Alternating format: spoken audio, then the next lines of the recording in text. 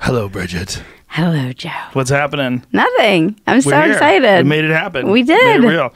Happy Sober October. This is the first podcast ever where Marshall is in the room. Oh my gosh, I feel so honored. We are honored. This is a special one. He's just exhausted, and I knew he wanted to just lie down next to me. My dog always comes through the YouTube show, and we're always like, oh, she's going to knock over the lights in the middle, but you see her come in and out in the edits. Well, when Red Band and I used to do the podcast back in the day, we used to do it in my office in my house when my kids were really little. So I'd hear like screaming and crying in the background, you know, she took my toy, something like that, you know.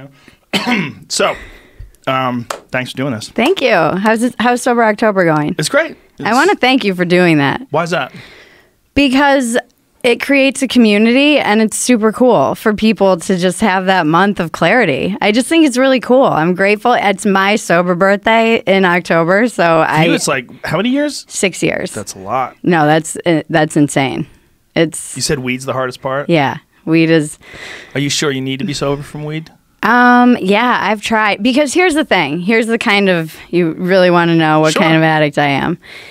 I can do it for a while. I've tried. So I was in rehab when I was 19. Whoa. For heroin. Oh, Jesus. And I started using everything when I was 12, 13 years old. Well, not everything, but I mean, I started drinking and smoking weed. Where'd you grow up?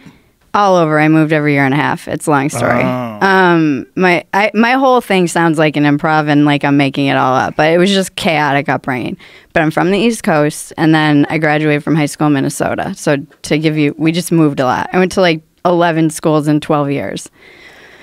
So I started drinking really young. I started smoking weed right around when my parents got divorced. And then I was pretty much a daily smoker from the day that I found weed. It was like, Really? Like, oh my God. I like 14. I loved it. A release? Was it an escape? Was it just a perturbance of normal consciousness? You know, my upbringing was kind of chaotic. And honestly, I think that I owe weed a debt of gratitude, because I don't know that I could have been fully present for what was going on in the house, and not like killed myself or done something worse. It was just too much for like a small developing brain to handle, and weed put enough of that nice like fuzzy distance between me and the like chaos. That's a good name for a band. Fuzzy distance. Fuzzy distance. I'm gonna start it. It's just gonna be me alone crying on stage. God damn, I had no idea. It was good, except then it escalated after I was drugged and raped when I was 18. Oh, Jesus. Sorry, not to get heavy. It's part of my story. It's horrible, but bad shit. Like, one of the things that I've had to come to terms with is, you know, I don't blame myself for that happening, but I do have to take responsibility for the fact that when you're a woman or a girl and you're out getting blacked out, and in this instance, you're around people who are bad, things happen that are not good. It sucks, but, you know, if I had daughters, I would be like, watch your fucking drinks and like be careful and don't try not to black out, because you don't know what is gonna go down. There are so many people that I know that have been drugged.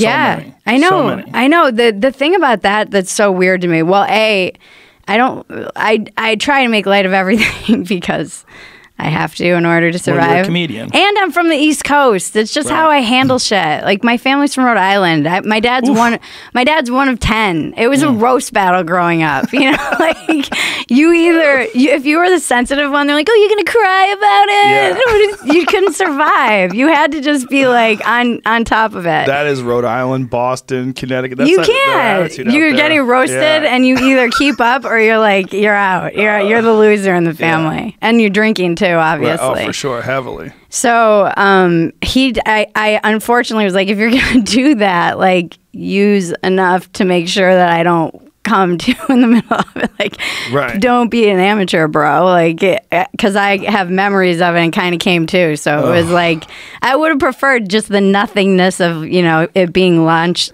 like, stuck in my subconscious. I think. What was the whole Cosby situation like for you then? When that was revealed? I wrote a whole thing about it because I wrote this piece on Medium, Bill Cosby Raped Me, kind of, because when I because it's a little clickbaity. Because when all that stuff came out, I was like, oh, really, ladies? Like, you're going to come forward now? And I had to stop and like evaluate my own cynicism and just response to that. Right. And writing is pretty much how I process everything. It always has been. And so I'm like, I'm just going to write about this and see what comes through. And essentially it was that internalized shame that I had been holding on to. I was projecting it onto these women who were, because if a bunch of girls from Minnesota came forward and said, this sleazy dude, drugged us and raped us back in the 90s. Yeah, I'm 40. So yeah, it was like the 90s. I would come forward and support them in support of that if it was the person who did it to me. I wouldn't be like, come on, ladies, it's a little late for this now. Right. But that was my kind of gut instinct. Why do you think that was? Like I said, I think it's internalized shame. I think I had not forgiven the girl in me, the young girl in me who blamed myself. I didn't tell anyone when it happened. I woke up and I'm lucky I'm not dead. I'm lucky I made it to get sober 6 years ago when I look at how my trajectory was. And so I ended up like kind of coming to, and the weird thing about roofies is that you don't really remember. So I like thanked the guy for having it. It was like, oh, thanks for letting us crash in this place I didn't even mean to crash at. And I think, and then things started coming back, and one of my friends, I think something happened to her too. And it's crazy I'm telling this story just based on what happened last week. So we went to like the Apple River, which was this place in Minnesota, and I got blackout drunk for like the next 5 days. I couldn't handle it. I felt ashamed because I was drinking underage. I was working in a restaurant. I had a lot of older friends. We were downtown in Minneapolis. I felt super cool. And my friend and I both have the exact last memory. And then I have memories of like crawling around on the floor and trying to find a phone, like just bad things. And I always hesitate to tell them, too, because I know there are guys they're like, yeah, tell me more. Just kidding. Defensive mechanisms. And, so then I just went bananas. I started doing hard drugs that year. And you think you did that as a response to that memory? memory? Oh, yeah, definitely. I mean, I think I just was trying. I was already running from so much. There had already been And that was like a tipping point? Yeah, my stepdad was a little crazy. I don't really publicly talk about it all that often, but it was like whatever. Like crazy stepdad. You're like, right. I think you can figure things out. And it was really chaotic, and then that kind of escalated my drug use. I found hard drugs. And like then I tried speed and meth, and I hated it because my brain already races. I don't need any help with that. That's rare though that somebody doesn't like speed and meth. Ugh, I hated it. Most hated people it. Get on that stuff. No. Lucky. I don't. I loved heroin. I didn't get lucky.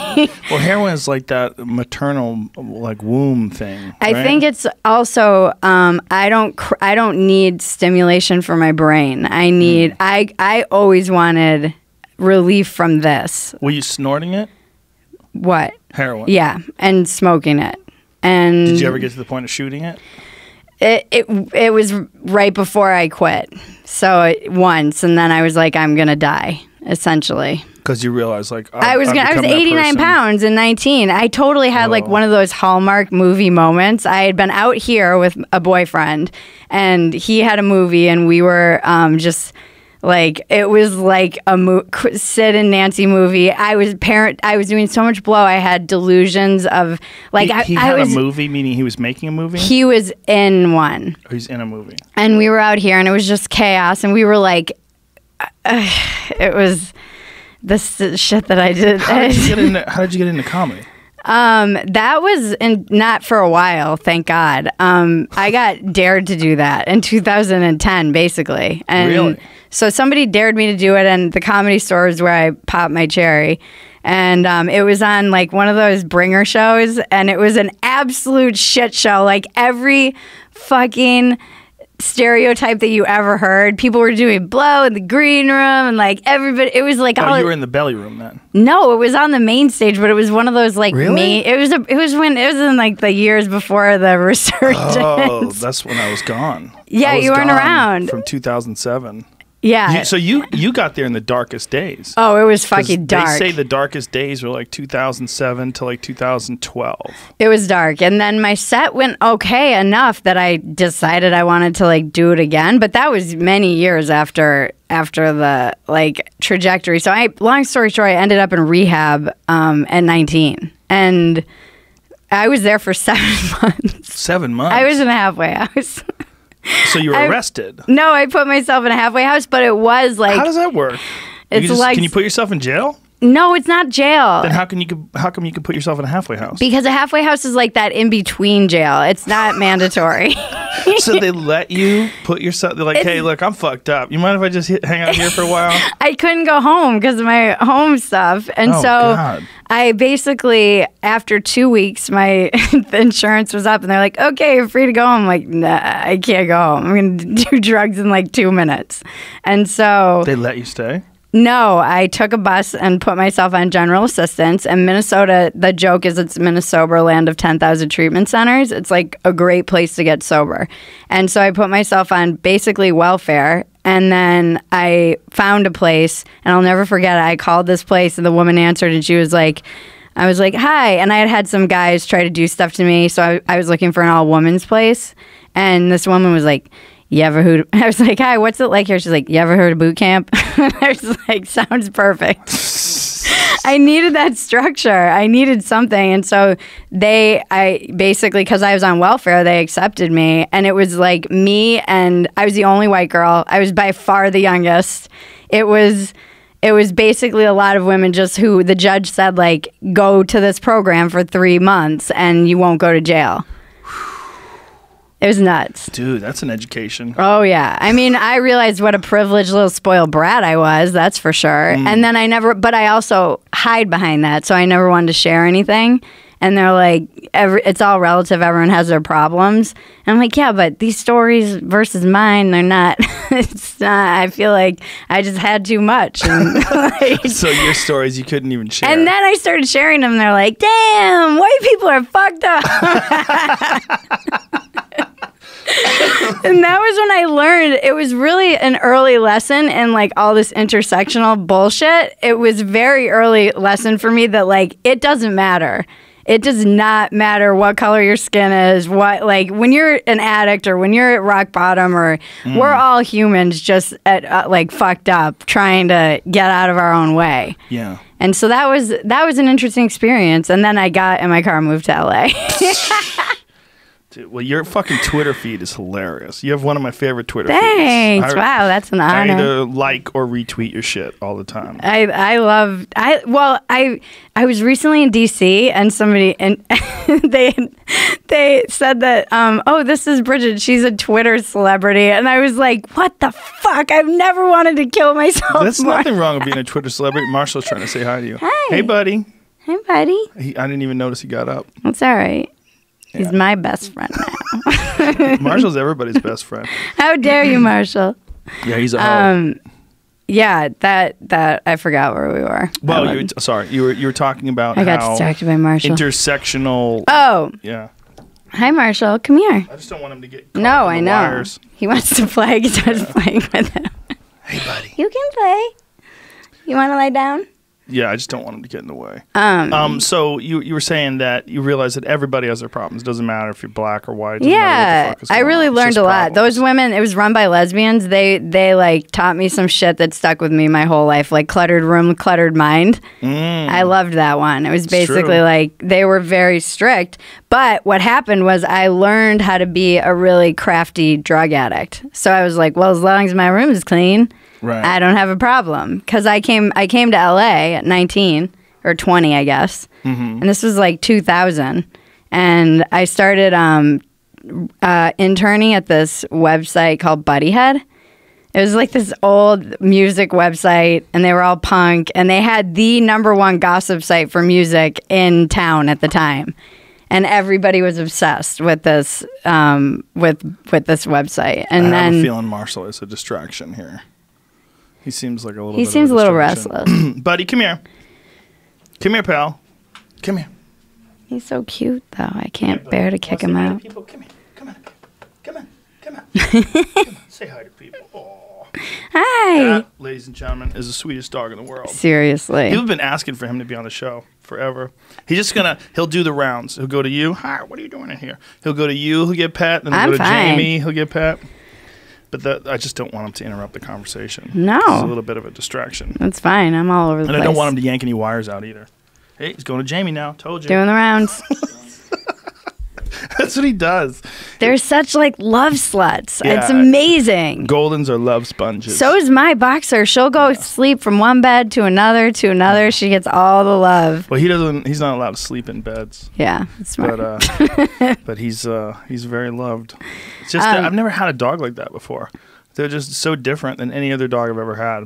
Because he's just a constant friendly lover. Mm-hmm. You know, he never gets annoyed with you. He never wants to go lie down, but he's always happy when you say hi to him. Yep. You just start talking, his tail Just like starts wagging. pure unconditional. Yeah, I mean, it's crazy that those used to be wolves. I That know. They've turned them into this thing. I know. Over They thousands of domesticated years. themselves. Sort of. Didn't they? Yes. Was it like a mutual initially. thing? Well, initially. But, you know, there was What? actually a display going on right now that I went to last weekend at what's that science museum in L.A.? What is it called? The California Science thing, the one downtown. The one- Yeah, it's downtown. The one next to the arena where Yeah. the football arena. I think it's the California Science Center. Whatever it is. There's a whole thing on dogs. Okay. And it's a whole thing on, there's one of them, it shows how dogs became dogs from wolves.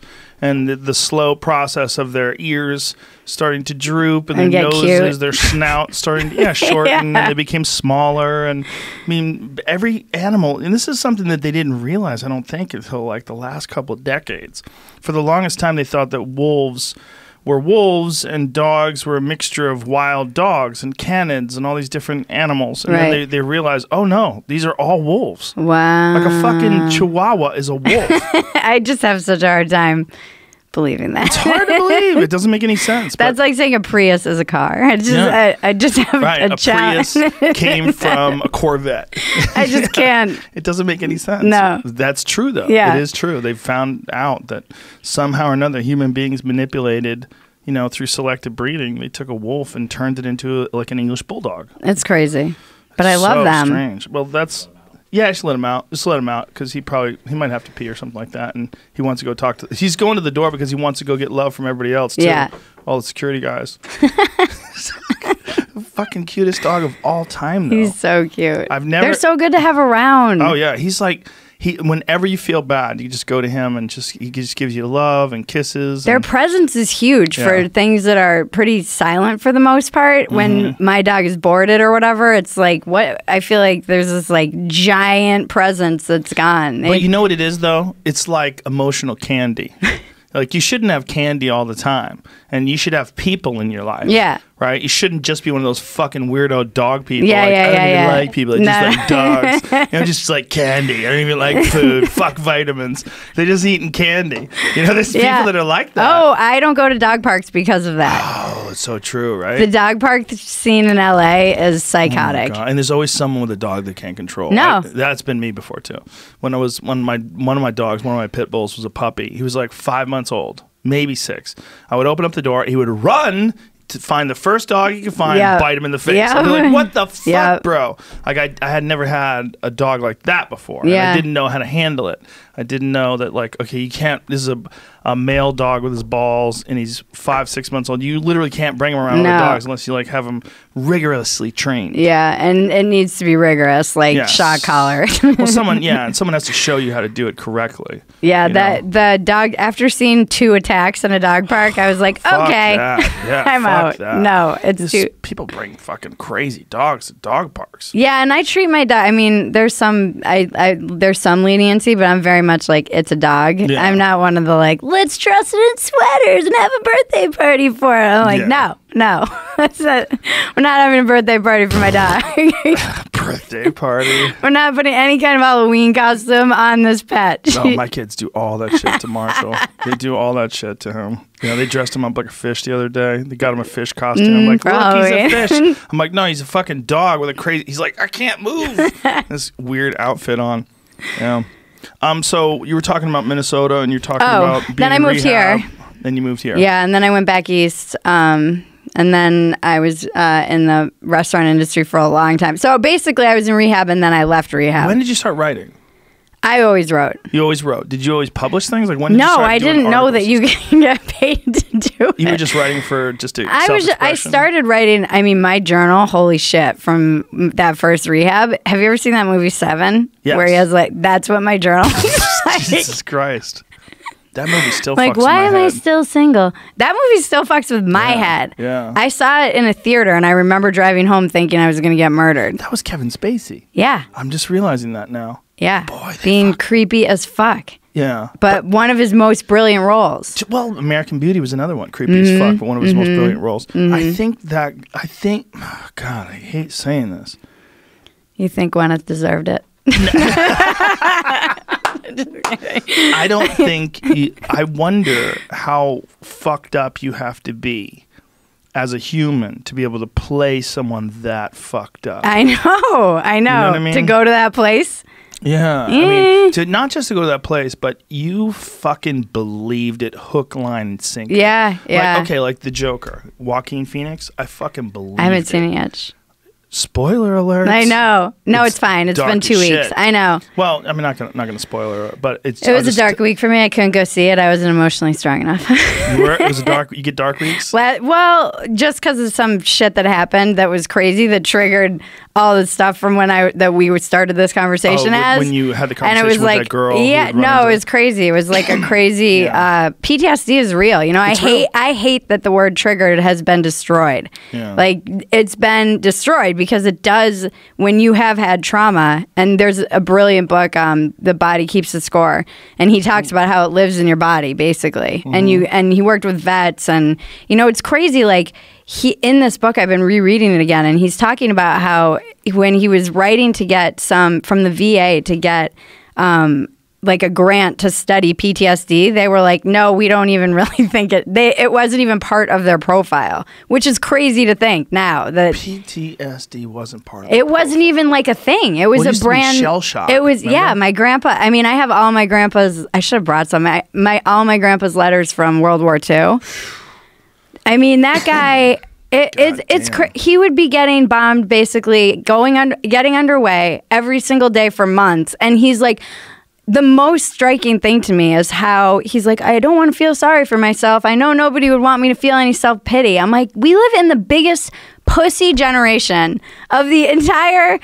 We live in just the whiniest culture. He's literally at war, and he's like, I'd hate to be whining. I'm like, don't you think that the Grandpa. reason why we have such a whiny culture is because things are so safe relatively? Yeah, I do, definitely. Because the people that are complaining, for the most part, the people that are egregiously complaining, they don't have real issues. It's just so weird. I always see this like, I am fighting for my life. I'm like, right. No, you're not. You're on fucking your couch getting Postmates. Like, what do you...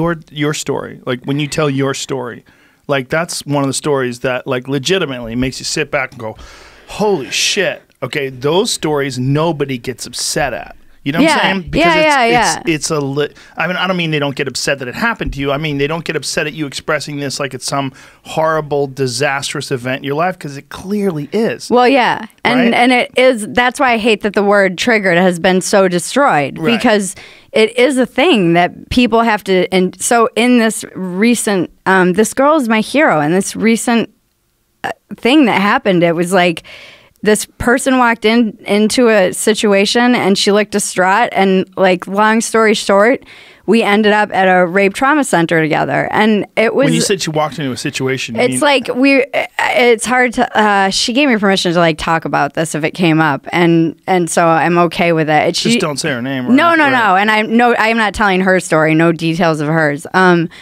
So I was in a 12-step meeting, and she kind of walked in and looked distraught. And I'm not one of those girls that's like, "Hey, welcome." Like, you know, it's not like, leave me the fuck alone. Right, but you saw. But I saw the look. This is where I might actually cry. I recognized that look. Like, it wasn't like I'm having a bad day in sobriety. It was like, something happened, and I just made a beeline for her, and I was like, "Are you okay?" And she was like, "No, I'm not." And she said, like, something bad happened to me, and we left that there, and then we went out onto a bench, and I was like, "How old are you?" And she's like, "I'm 19," and young, you know, and I was like, she told me what happened, and something bad had happened the night before, and I was like, well, and I told her, I shared with her, I was like, that same thing happened to me at your age, and I was like, and she's like, what? You know, like that look of like relief that somebody could understand. And she's like, what do I do? And I'm like, well, I know what not to do, and it's nothing. So, and I'm telling you, it was like, that girl is so brave. I'm like, what compelled you to even walk into the meeting? I wasn't even going to go to that meeting. And then when we ended up in that center, like, the counselor was so amazing. The nurse was so amazing. It was like a warm blanket of love was just wrapped around her. And was she in sobriety?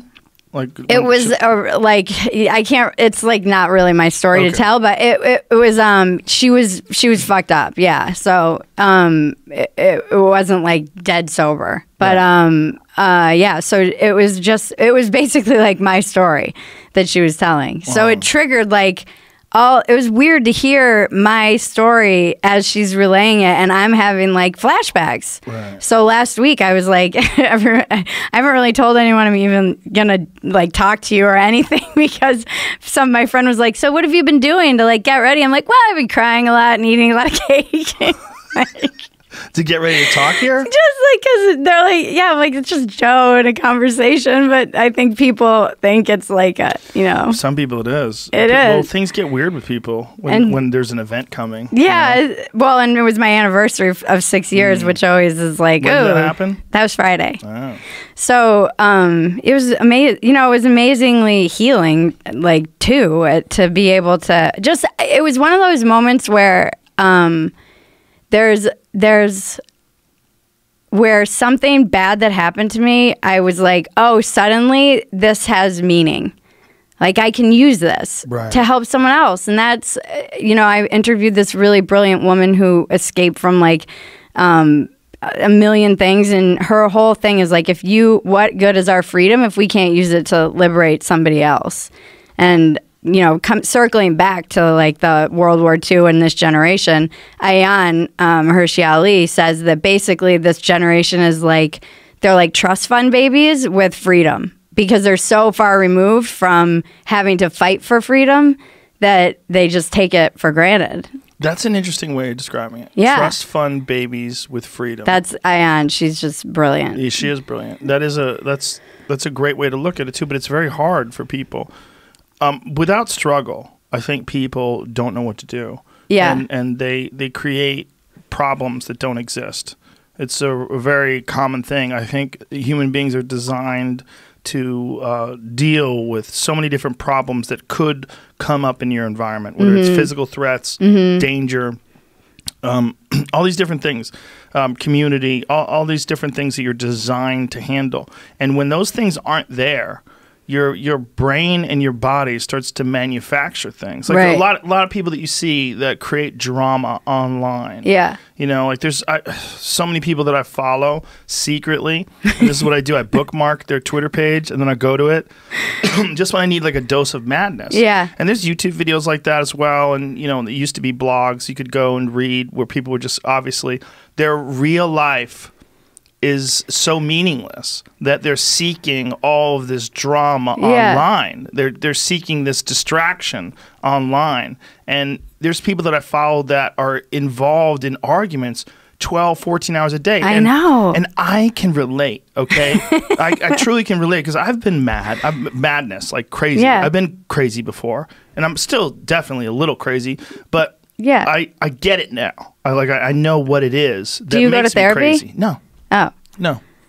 How do you know? How did you figure out you were crazy? Like, how did you self-reflect, I guess? I think a lot. I know. I'm honest with myself. Yeah. Isolation tank, drugs, the drugs that have helped me, like psychedelic drugs. Yeah. Those are the whatever you tell your therapist. You could lie to your therapist. You can't lie to mushrooms. Yeah. Mushrooms, you go, what, bitch? Yeah. Look at this. Woo! Yeah. We'll show you everything. And so DMT too. Yeah, and Woo! edible pot. All those different Yeah. things. All those different things will show you all the real problems that you have. But I know what these people are doing. I know that it's a cycle. People get caught in cycles of like creating bullshit. And then they get in cycles of like festering in it. You know Jamie Kilstein? Yeah. One of the things, Jamie is a reformed super social justice warrior. Yeah. But one of the things that Jamie told me was that like he would like say something about someone, like this guy's a Nazi and a piece of shit. Yeah. He would say it on Twitter, and then he would be glued to his phone, looking at every response. Every response that came in on Twitter, and he'd be reacting to it or freaking out or angry There's a lot of or people getting like love from it or getting anxiety from it, and then people would turn on him. He'd be like, no! Yeah. And then he would fucking fuck you and go back at him. And it's just like this thing where you're trapped in it. You're trapped in it all day. Yeah. Faisal and I were talking about this, the kid from Iraq who was on my podcast, and I was like, it's so weird all those like dystopian books, it was like this wreckage everywhere, and then you plug in to get to a better place. And I feel like when I unplug, it's like a Disney movie, like Yes. I'm like, and then I plug in, and it's like chaos. I And don't want a flip phone. I don't want a flip phone. But I want one. I know. I like taking pictures of things, and I like having the option. But I've done much better over the last 6 months of being way more disciplined with my time. Yeah. Like sometimes I'll have, I go, I want to check my phone, and I go, don't do it. So I'm like giving myself advice, like the same way I've become my own therapist. Yeah. I give myself advice on. Don't just randomly just start reading Google stories. Yeah. I'll look for information. I'm like, there must be something going on. But some of the funniest things that you do, like my favorite of your routines are your rabbit holes. When you take us through your internet rabbit holes, those are like my favorite bits that you do because like the I vegan can. Cat. Yeah, because I can identify so much with that. You'll be, and I always joke, like, I know I'm in trouble when it's like, maybe 9/11 was an inside job. Because all roads lead to 9/11 was an inside job on the internet. Like, that's just when all roads lead to Tower 7. Every single one. If you're finding yourself like, what did happen there? You're like, okay, get off. Well, the problem is you can find, no matter what the subject is, even if it's completely ridiculous, you can find someone with a compelling argument that it makes sense. Yeah. And then you watch a YouTube video. Yeah. And the problem with YouTube videos is, too, there's no one standing there going, that didn't happen. That's not what he said. That's not real. No. Architects and engineers to 9/11 truth is not all the architects. Hold on. Yeah, Let's no get a real fact-checking. structural engineer. Hold on. No. You're missing 30 seconds of that video where the center of the building collapsed. Hold on. That happened minutes before. Hold on. That's when the beams were cut during the demolition of the building. That's not what happened. You need all that. You need the fact checking. It's so you hard. don't. Because you get a flat earth video. You'll start watching those motherfuckers. You're like, what? Is this real? Are we really we're on a disc? I watched that like Zeitgeist movie or whatever. Oh, yes. And it's like, I'm like, there's some good points. There's nothing. Well, Zeitgeist is not. That's Peter Joseph's movie. That's not completely preposterous. Yeah, no. That's a very good movie, I think. But it's not. There's. I think anytime, like if someone wanted to write a blog on you, like this is Bridget Phetasy. There's just one voice. That's not you. That's someone writing about you. If you were there, you'd be like, well, that's not entirely true. And yeah, I'm like that sometimes, but 99% of the time, I'm not like that. You can't cherry pick the worst aspects of me and write a blog about, right? You'd be able to say that. But people do that. Yeah, they do that. I mean, but it's not real. No, it's not. And that's the problem with someone writing a blog about you or making a YouTube video about you or even tweeting about you. If they went on a tweet storm. I read Bridget's Twitter feed and she's a fucking rancid cunt and this are all the problems with her. And Why do they do that? I mean, it's interesting too because you are very public. I am very public. There's a lot of material for people to draw from, but still, like they don't see me cleaning up my dog's shit in the backyard.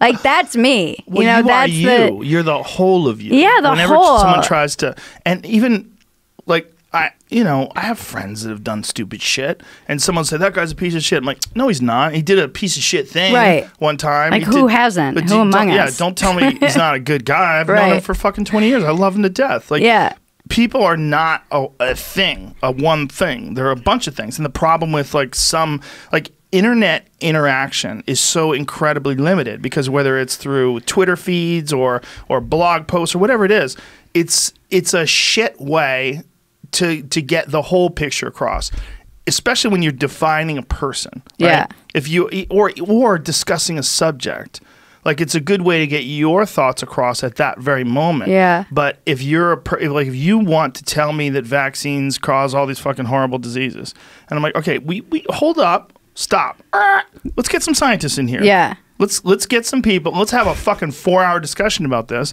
and let's bring up peer-reviewed studies. Yeah. Let's find out what the fuck is going on.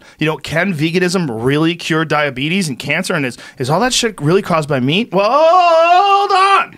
Let's get some scientists in here. Let's talk to people that have actually reviewed the data because there's so many goddamn documentaries and so many goddamn videos. I know. That tell you, and you're like, you can find anything to confirm anything you want to believe. That's the craziest thing, and there's no check on that belief. If you've decided, it is truly confirmation bias. Yes. You're like, here's what I believe, and now I'm going to seek out things to confirm that. You should be seeking out things to debunk that belief. Yes. If you're trying to be intellectually honest. Right. But most people, it's not even really in our wiring to want to do that. We just want to be right. Yeah. We want to be. No, I have some friends that believe every fucking conspiracy theory that comes down the pipe, and I always conspiracy theories are fun. I always send them debunking things. They get mad at me. You're like, no, that's not. But it's so easy to go down that it is a weird. We all kind of become like 2-dimensional abstractions online. Yes. So I had friends that I waited tables with, and then what happened to me, kind of getting caught in the crossfire of the culture wars, is that I just noticed I wasn't saying things that I wanted to say, and I was like, why aren't I tweeting these things? It was weird to me. I'm like, that's weird. Why am I self-censoring? And then I realized because it was, and then once I started saying those things, I was like, oh, this is why I'm not saying these things. Yeah, you don't want to get in the war. But I didn't even know the war was going on. The war's always going on. I was an idiot. I was drunk and waitressing, and I put my head up in 2015 and was like, there's a war? When people are expressing controversial opinions, there's always a war.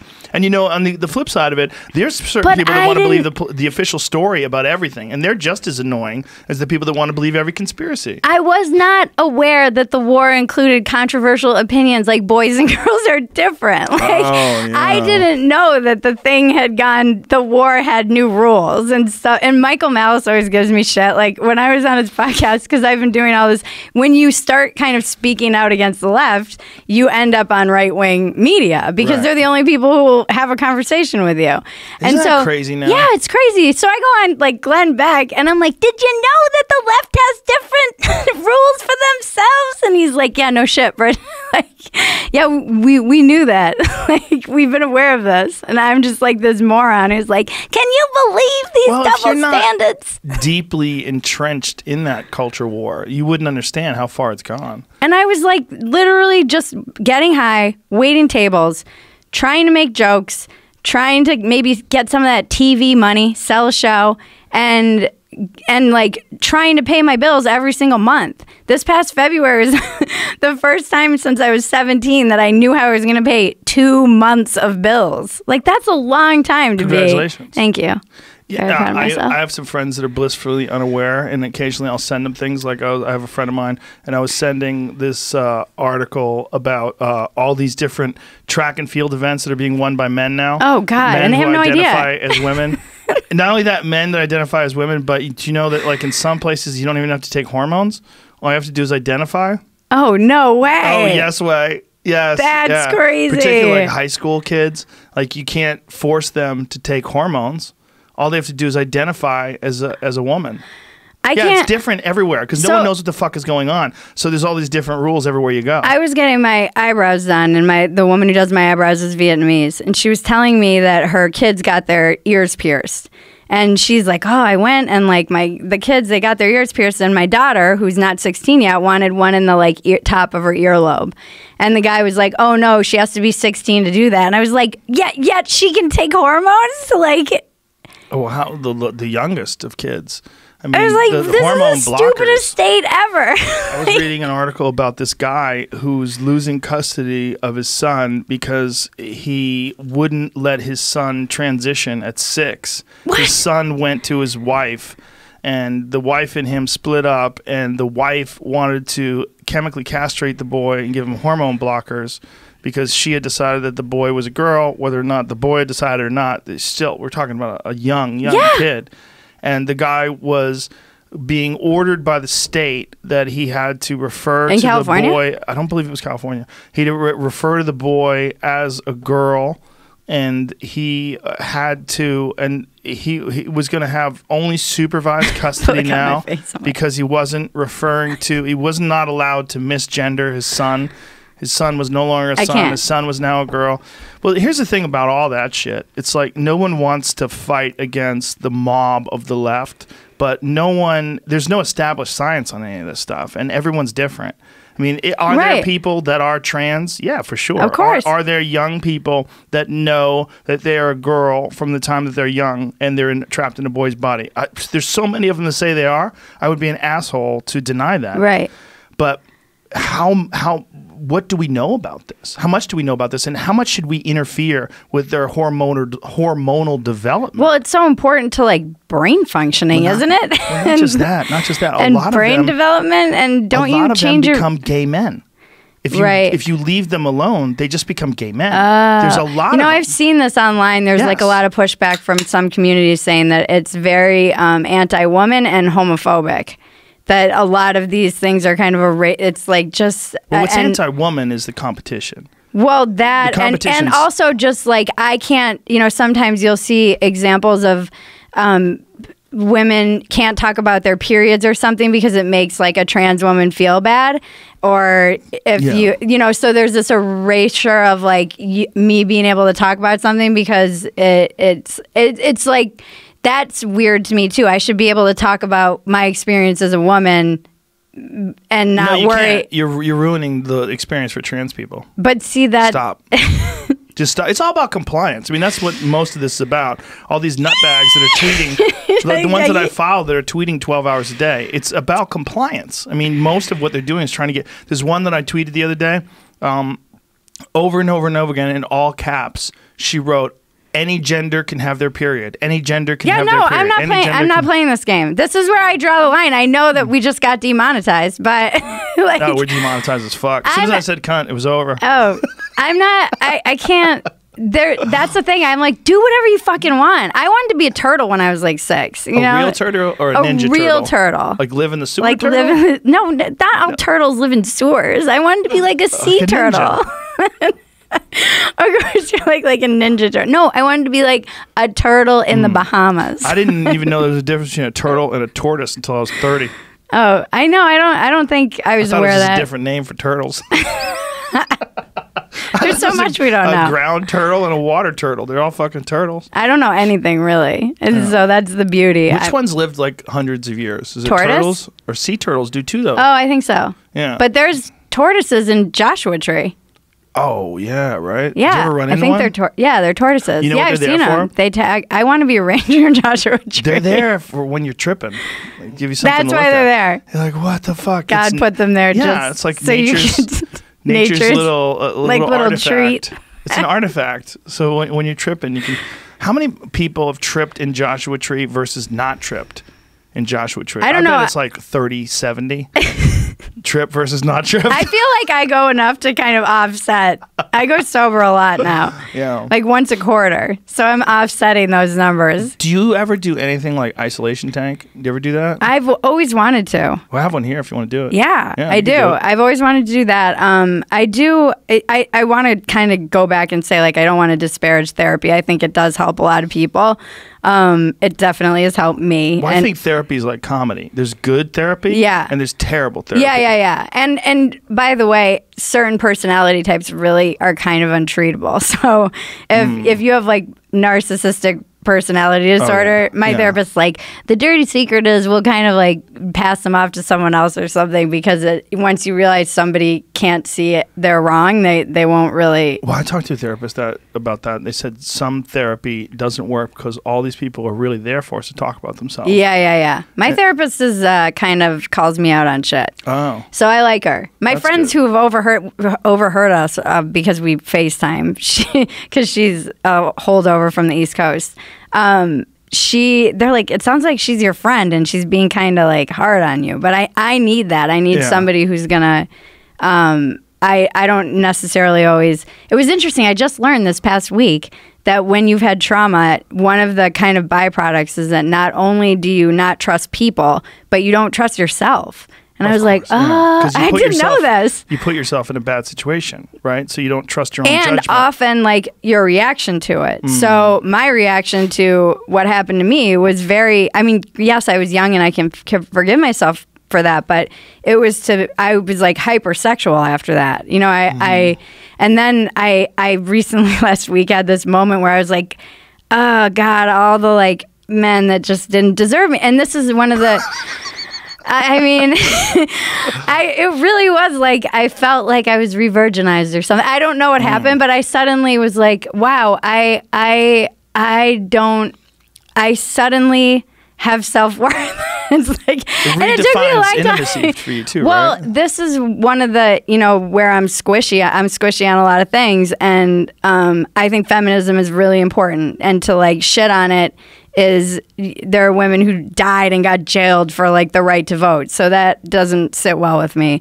But some of the excesses of feminism and of the, in particular, like sexual liberation, is that I was told sex is empowering, and it's not fucking empowering if you're not empowered already. Like, in my experience, you were told sex is empowering as a part of feminism. It's kind of the messaging is like, women can have sex too, and just like it's an empowering isn't thing. It more of an anti-shame thing, because like women are shamed for their feelings, and I think that's passion. why I think I understand it. I understand why that would be but I feel like what got lost is that sex is very intimate, and for years I was like, intimacy is so creepy. I just I couldn't make eye contact. No, we're not doing that. That's not happening. And it's get in the back. Get in the back. I just didn't have that. I don't know. I missed the memo that it should be something. I was taught that it was,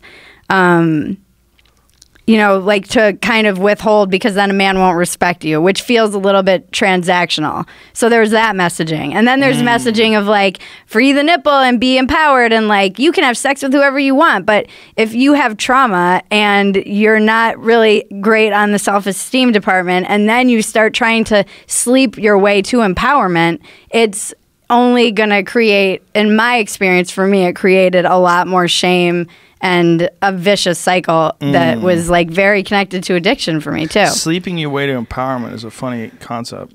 Well, suck and fuck your way to enlightenment. I mean, I'm not going to throw the baby out with the bathwater, and I know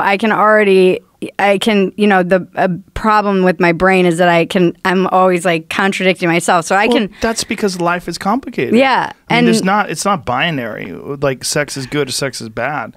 Like there's different situations where it's good and different situations where it's terrible for you. Yeah. And it's just the whole weird writing for Playboy. You asked me when I started writing, I wrote that piece, Bill Cosby Raped Me Kind Of.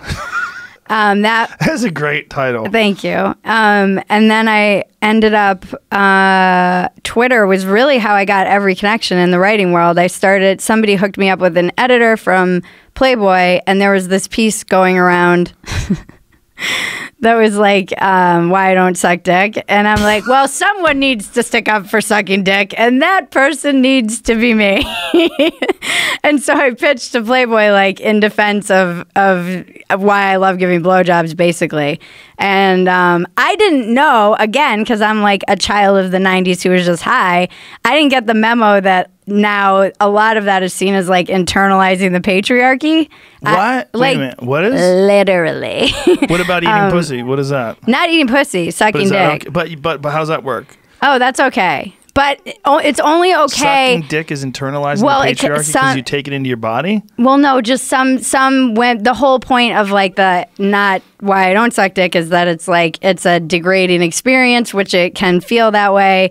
And I was saying everything can feel degrading sexually. But, and it's not this or that. You know, like sexuality is so fucking complicated. That's why I loved writing for Playboy, because it is everything. It is shame and fear and intimacy and love and passion and all of it. Like it all happens in sex and in those messy relationships and the whole consent culture thing, which there are good things that come of it. But then there's another thing where part of it where I'm like, how are we going to hack something as awkward as sexuality especially when you're like in your hormones and your... Well, it comes down to compliance. I mean, that's what the whole consent culture is about. I mean, look, consent is imperative. It's important. It's everything. Of course. You don't want anybody doing anything without your consent. However, this idea that you should ask for consent before every single step of the way. Can I touch your left leg? Right. Yes. Can I touch your ass? No, not yet. Okay. You ever see that video? No. There's a great video. It was like they're teaching consent. It's this consent can be hot, and it's like this guy and this girl kissing, and the guy and the girl, the guy's like, "Can I kiss you?" She's like, "Yes." "Can I touch your shoulder?" "Yes." Like he has to say it every step of the way. But it's always the guy. But it's explicit too. Right, but it's always not the guy. The girls, can I suck your dick? Of course. You don't have to ask questions. There's like the idea that the girl has to ask is ridiculous, right? But, yeah. So if you have a video where the girl's asking the guy, everybody's like, "What the fuck is this? What is this? What is she, a sex robot? She's asking if she can fuck you? That is crazy. Can you put it inside me?" Yeah. Yeah. Like no one does that. Has anybody ever said that ever? Like the asking the guy for consent is one of the most ridiculous ideas ever. If you're making out, that's consent. Well, and this is a difference between explicit and implicit. And there's so much consent that occurs that's implicit, and that's some of the sexiest stuff. Right. It's right. You don't have to talk about it. Yeah. And it's learning to read that body language and read the but she's people that want compliance. That's what it is. But who are these people? Crazy people that have no life and they're on Twitter all day. It's the power trip thing. What they're trying to do is get people to bend their behavior and change it to their will. But why? Because they're nuts. Because they enjoy power tripping. Right. Like why are people saying stop using guys? Stop saying guys. Stop using gendered language. You ever see that video? Which one? Where they're speaking in front of the socialists. Oh, I was going to say that too. I like point permission. Point of personal privilege. Yeah, I made fun of it on Dumpster Fire. That fucking video is amazing. Yeah. But when the guys, can you just stop with the chatter because I have a really hard time paying attention. I have severe and it's ADHD. like the jazz hands. And then the guy who's like the trans woman gets up and says, "Please stop saying guys. Stop using gendered language." Like, oh my God, we're in a movie. No, it's insane. Reality has become parody. I was watching, someone was saying like, please stop using the masculine, and it had like thousands of retweets, and it was like, please stop using male and female. The binary needs. I'm like, no. Well, you know Todd Phillips, who directed The Joker. Yeah. One of the things that he said, and he was talking about, he said it's really difficult right now to do comedy. Right. You know, it's just like he's doing an interview. They're like, "Why are you doing this like really dark superhero movie, this dark action movie?" Like he's like, "Wow, it's fucking hard to do comedy these days." I mean, you know, you guys don't understand that this and that. So he used the term "you guys," and one of the reporters that criticized it was calling, say Todd Phillips is a piece of shit, and look how he uses the term "guys." Like one of the main points this person made was that he was using the term "you guys," like that guys somehow. Because everything is a patriarchy. Like what? It's gendered language. But it's also just like shit. Language. Yes. You know, that's and this women use it all the time. I use it all the time. I use retard all the time. I know it's not good. It's not good. But it's not bad. Here's the thing about it. It's from being on the East Coast, though. It is, but it has nothing to do with the disease. This is what the problem is. It has to do with people literally being retarded. Like retard, like slowing down the progress. Yeah, like a person who thinks the earth is flat. That is a retarded way of looking at the world. Yeah. And if you make videos about it, you're slowing down scientific progress if people get caught up in your rabbit hole. I'm glad that we're mutually going to be canceled together. I'm hoping to get canceled. You keep trying. I'm trying. You're trying. So you're like South Park. But this is what I think. I think what's going on right now is this chaotic period of adjustment to our ability to communicate with each other openly and across the board and in this weird way through social media. Why are we responsible for everyone's feelings?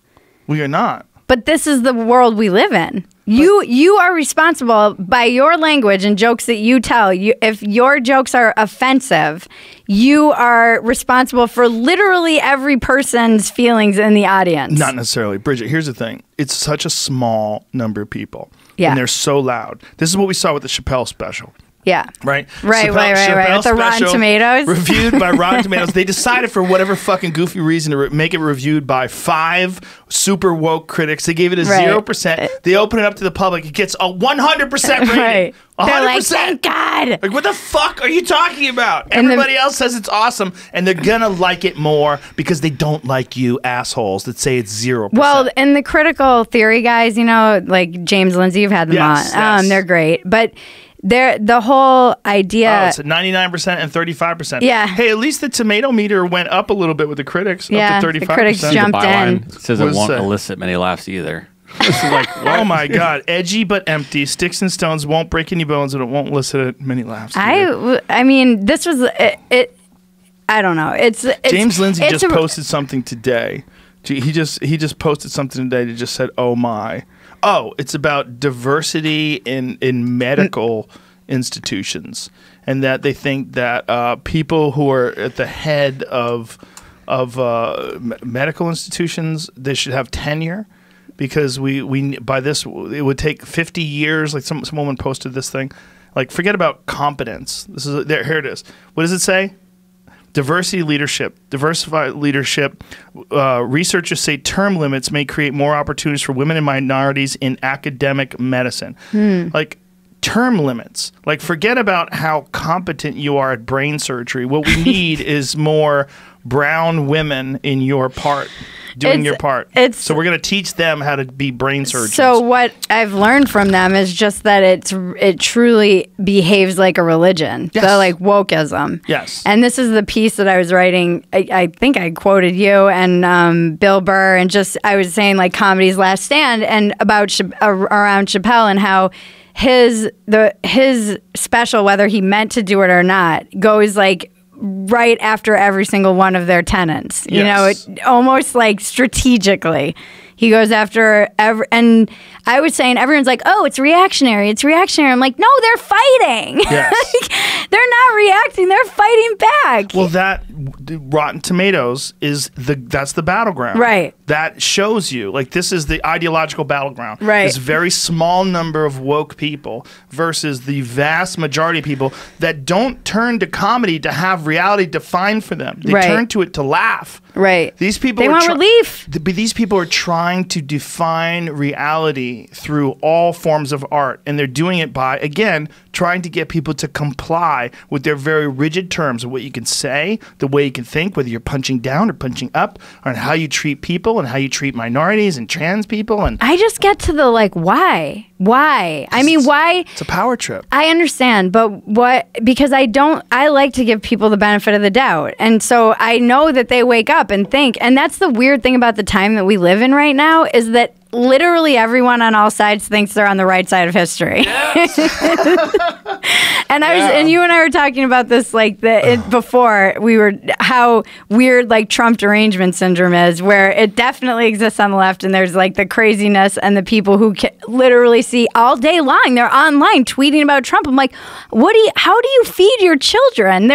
I imagine they have starving children just waiting for like dinner. And then on the right, you see it with like he can do no wrong. So it's like the MAGA and resistance strains of Trump derangements, and it's like most people don't live in there in either one, but they seem to have the loudest platforms. But that's most they say people about are the left and the right. The further you go left, the further you go right. They kind of meet in the middle. Together. They get together because it's an They ideological sound the same. thing. They do. When I was getting attacked of working at Playboy, you retweeted it actually, and it was why, and you had no idea, but it was, I wrote, women date assholes because you're a pussy. That was like the first column, and they were testing me to do a column, and you just so happened to retweet it, so you probably got me that job. So thank you. You're welcome.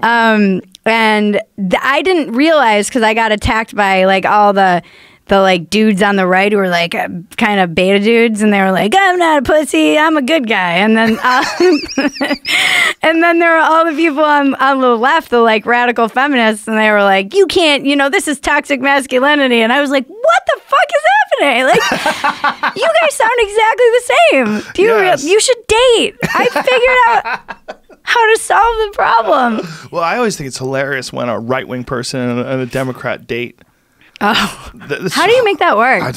Maybe it's just like hate fucking. Yeah, hate fucking. Like, fuck Nancy Pelosi. No, fuck me.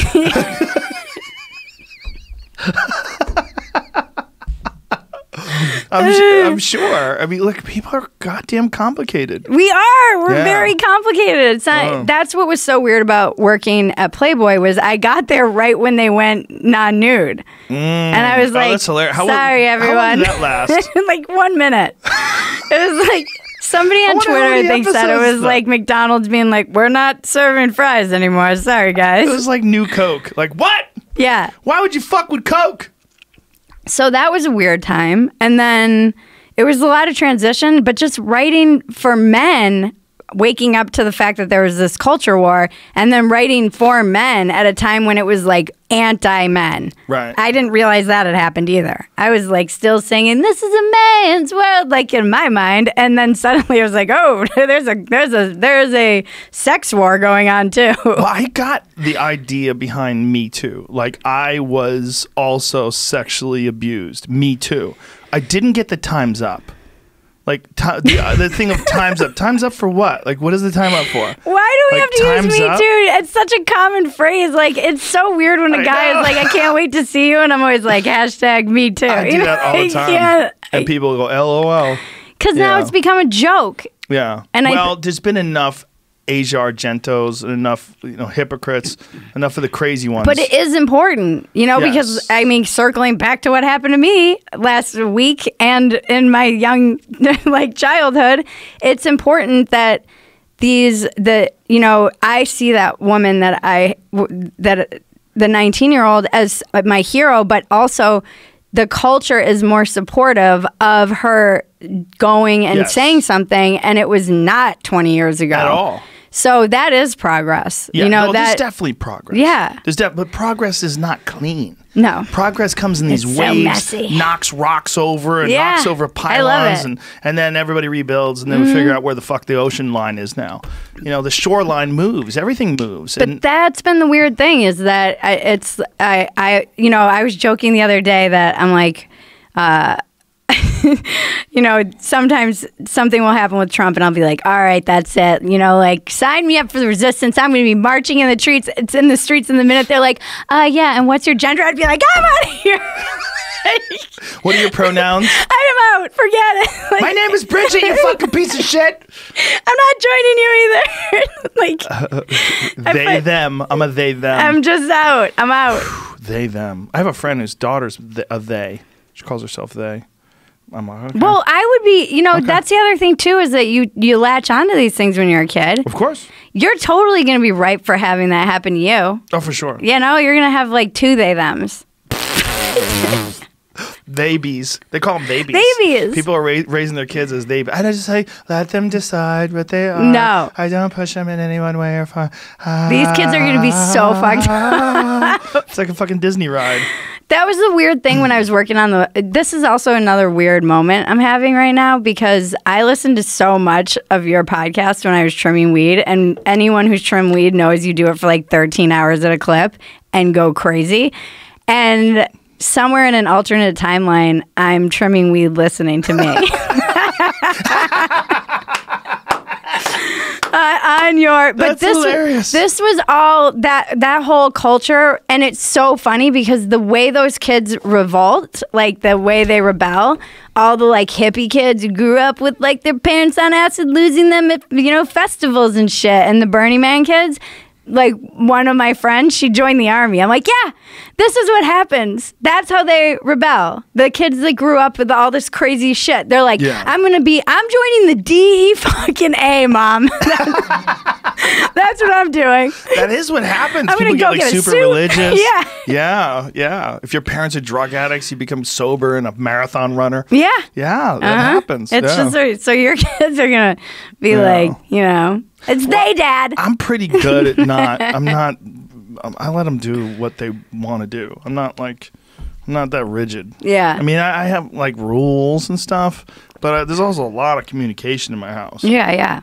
I think I know what the fuck happened when I was a kid. So I try real hard to not make any of that happen to them. Yeah. So there's a lot of talk. Were you like gonna come from a crazy upbringing? It was crazy. It wasn't bad. They were nice, but they were distant, absent. It was more absent, but they were working. Yeah, I was a latchkey kid. When I was a kid, my parents worked all the day. Yeah. And then when they got home, I was going to martial arts. Yeah, so I was never around my parents. At least you had martial arts. Yeah, you probably would have been a freaking hooligan. Oh my God, that saved me. From the time I was 14 till the time I stopped fighting, that saved me. Wow. 100%. Because that gave me structure. Yeah. I had no structure. And it teaches you self-discipline. Yeah. It teaches you to respect the whole idea of discipline. That's what I love about Jocko, the whole discipline equals freedom. Discipline equals freedom is fucking hilarious. Do you see the post? My wife put up a post of Marshall with a watch on. Oh, that's hilarious. 4:30. 4 o'clock in the morning. I love it. He's so inspiring though that way because he just. I want to see it. That's amazing. It today. I love the watch too. So fucking silly. I'm always like, is that blood or is it sweat? Sweat mostly with Jocko. He's a fucking savage. He's amazing. Jocko really does get up every fucking morning at 4:30 and works out like a beast. But I think there are some men where like they should They should do that. Well, we should be, they're just like born warriors. And in this society where there's not really, it's so kind of easy and it's not like it's, what do you do? Yeah. And as we were talking about, I think a lot of that energy of like the negativity, I always say to people online, I'm like, go build something. Because I know from my own experience that if I'm not using that energy creatively, I'll self-destruct. Right. It's like it goes inward or I'll project it outward and I'll tear people down or whatever. Well, that's what you see. And yeah, right? so you see go people build trying something. To tear people down go instead. make something. Attacking all the time. It's so much of an attack culture. Yeah. Well, discipline is a very important part of being a healthy person. And for men, I think there's a certain amount of energy that you must expand. You must expend it. You must blow it out of your system. Yeah, and this is actually why I'm very grateful, and again, for you and your platform, because I know from writing for Playboy, I would say, hey guys, what do you think about going bald? And I would get these like long letters from men who had never been asked like, hey, how are you doing, dude? And they would tell me these stories of like what it was like to lose their hair, or what it's like to have ED or whatever, and there was not really a space for in this culture war. There's not the male magazines have been kind of taken over by there's not really a space for men to just be men. The only space is podcasts. It is, and 'Cause no one you tells you give, what to do. but you give these guys a voice, and for all the shit you get, I feel like you use it responsibly for them. You could be up here being like, "Go cause a lot of chaos, guys," and like, "Go get whatever," and you're trying to, better yourself and therefore help other people to better themselves and ask questions. And like, it's not like you're up here. You could be doing a lot of bad shit with this. You could be wielding this weapon like, you could run for president. Oh, God. Let's do it. No, that's never happening. But yeah, I think that there's very few legitimate outlets for men because everyone you have to go through the filter of executives and producers and all that. If you're going to put something out there like some sort of an entertainment product, it has to be filtered by the network. It has to be filtered by all these other voices. And if they want to keep their fucking job, they're not going to let you just be yourself. Right. There's no way. They're going to try to mold you. They're going to try, what about the diversity? What you need is a girl sidekick to balance you out because everything you're doing is so masculine and people are going to be really turned off by it. And what about girl voices? I can't believe you two guys are on there and you're talking about gay rights and there's no gay people in the room. You need a gay person. And the next thing you know, I got this woke round table and it's a goddamn disaster. And men, again, they don't look. I have no problem with anybody saying, like, you can, if you have a podcast and you're a guy and you just love taking it in the ass, go do a podcast called Take It in the Ass. Have a good time. Yeah. That's you. And if there's no one filtering you and no one stopping you, you can really accurately reflect who you are. You can accurately project who you are. Yeah. But if you're a man, just a regular man who likes manly shit, do you like hot rods? Do you like fights? Do you like tits? Do you like these things? Yeah. Well, then you're a piece of shit. Yeah. Okay. And in this day and age, if you have these normal male desires, which fucking every male has, everyone. Yeah. You can't call it toxic masculinity when every man has it. There's no outlet. Yeah. Because everything has to be filtered through an executive or a director or a network. And then what shadow does that create? So every time, what you resist persists, what you repress creates a dark shadow. So when you're taking all of this masculine energy and you're constantly beating men over the head with how bad they are, it's not going anywhere. Now it's just going underground and it's going to leak out in weird fucking ways. Yes. Because they're not allowed to express themselves. And the problem, I see this all the time, is like, toxic masculinity. Let men be men. Let men share their feelings. And then it's like they do and they're like, shut the fuck up. Well, they don't say Shut the let fuck up men and be sit men. down. They want men to change. They want men to adjust, and they want men to look. You can be a really good person and also be a man, actually a manly man. But they don't think that you can. They think that you have to evolve and change because the men that are a part of that are all pussies. And there's a lot of those guys out there. There's a lot of those guys out there that don't like manly men. And they want to think there's something wrong with someone like Jocko. There's something wrong with a guy who likes hot rods and tits. And there's nothing wrong with the guy who's not a manly man either. No, there's nothing wrong with that. There's room for us all. But they're competing. Right. Every male feminist is competing. I saw somebody with like a cis hetero blah blah, and I was like, "Oh, you're a woke dude trying to get laid." Yes. Like whenever I see that in a cis hetero normative, I'm like, "Okay, so you're just that's all." That's all they have, but they have to do that. Like I had a bit that I was doing about male feminists. I go, they don't exist. Find me a male feminist that can pick up heavy shit and run fast. They're not real. They're not real. You know who the meanest people have been to me online, other than like incels and radical feminists? Blue checked liberal dudes. Like some of the allies. They're the people who have come the hardest at me and been the most cruel to me. About what? They're just always on my nuts about something. On your nuts? Am I allowed to say that? Yes. Yeah, you can say it. We'll let you. I got nuts. It's like today. a white person using the N-word. Oh, that's gonna go over well.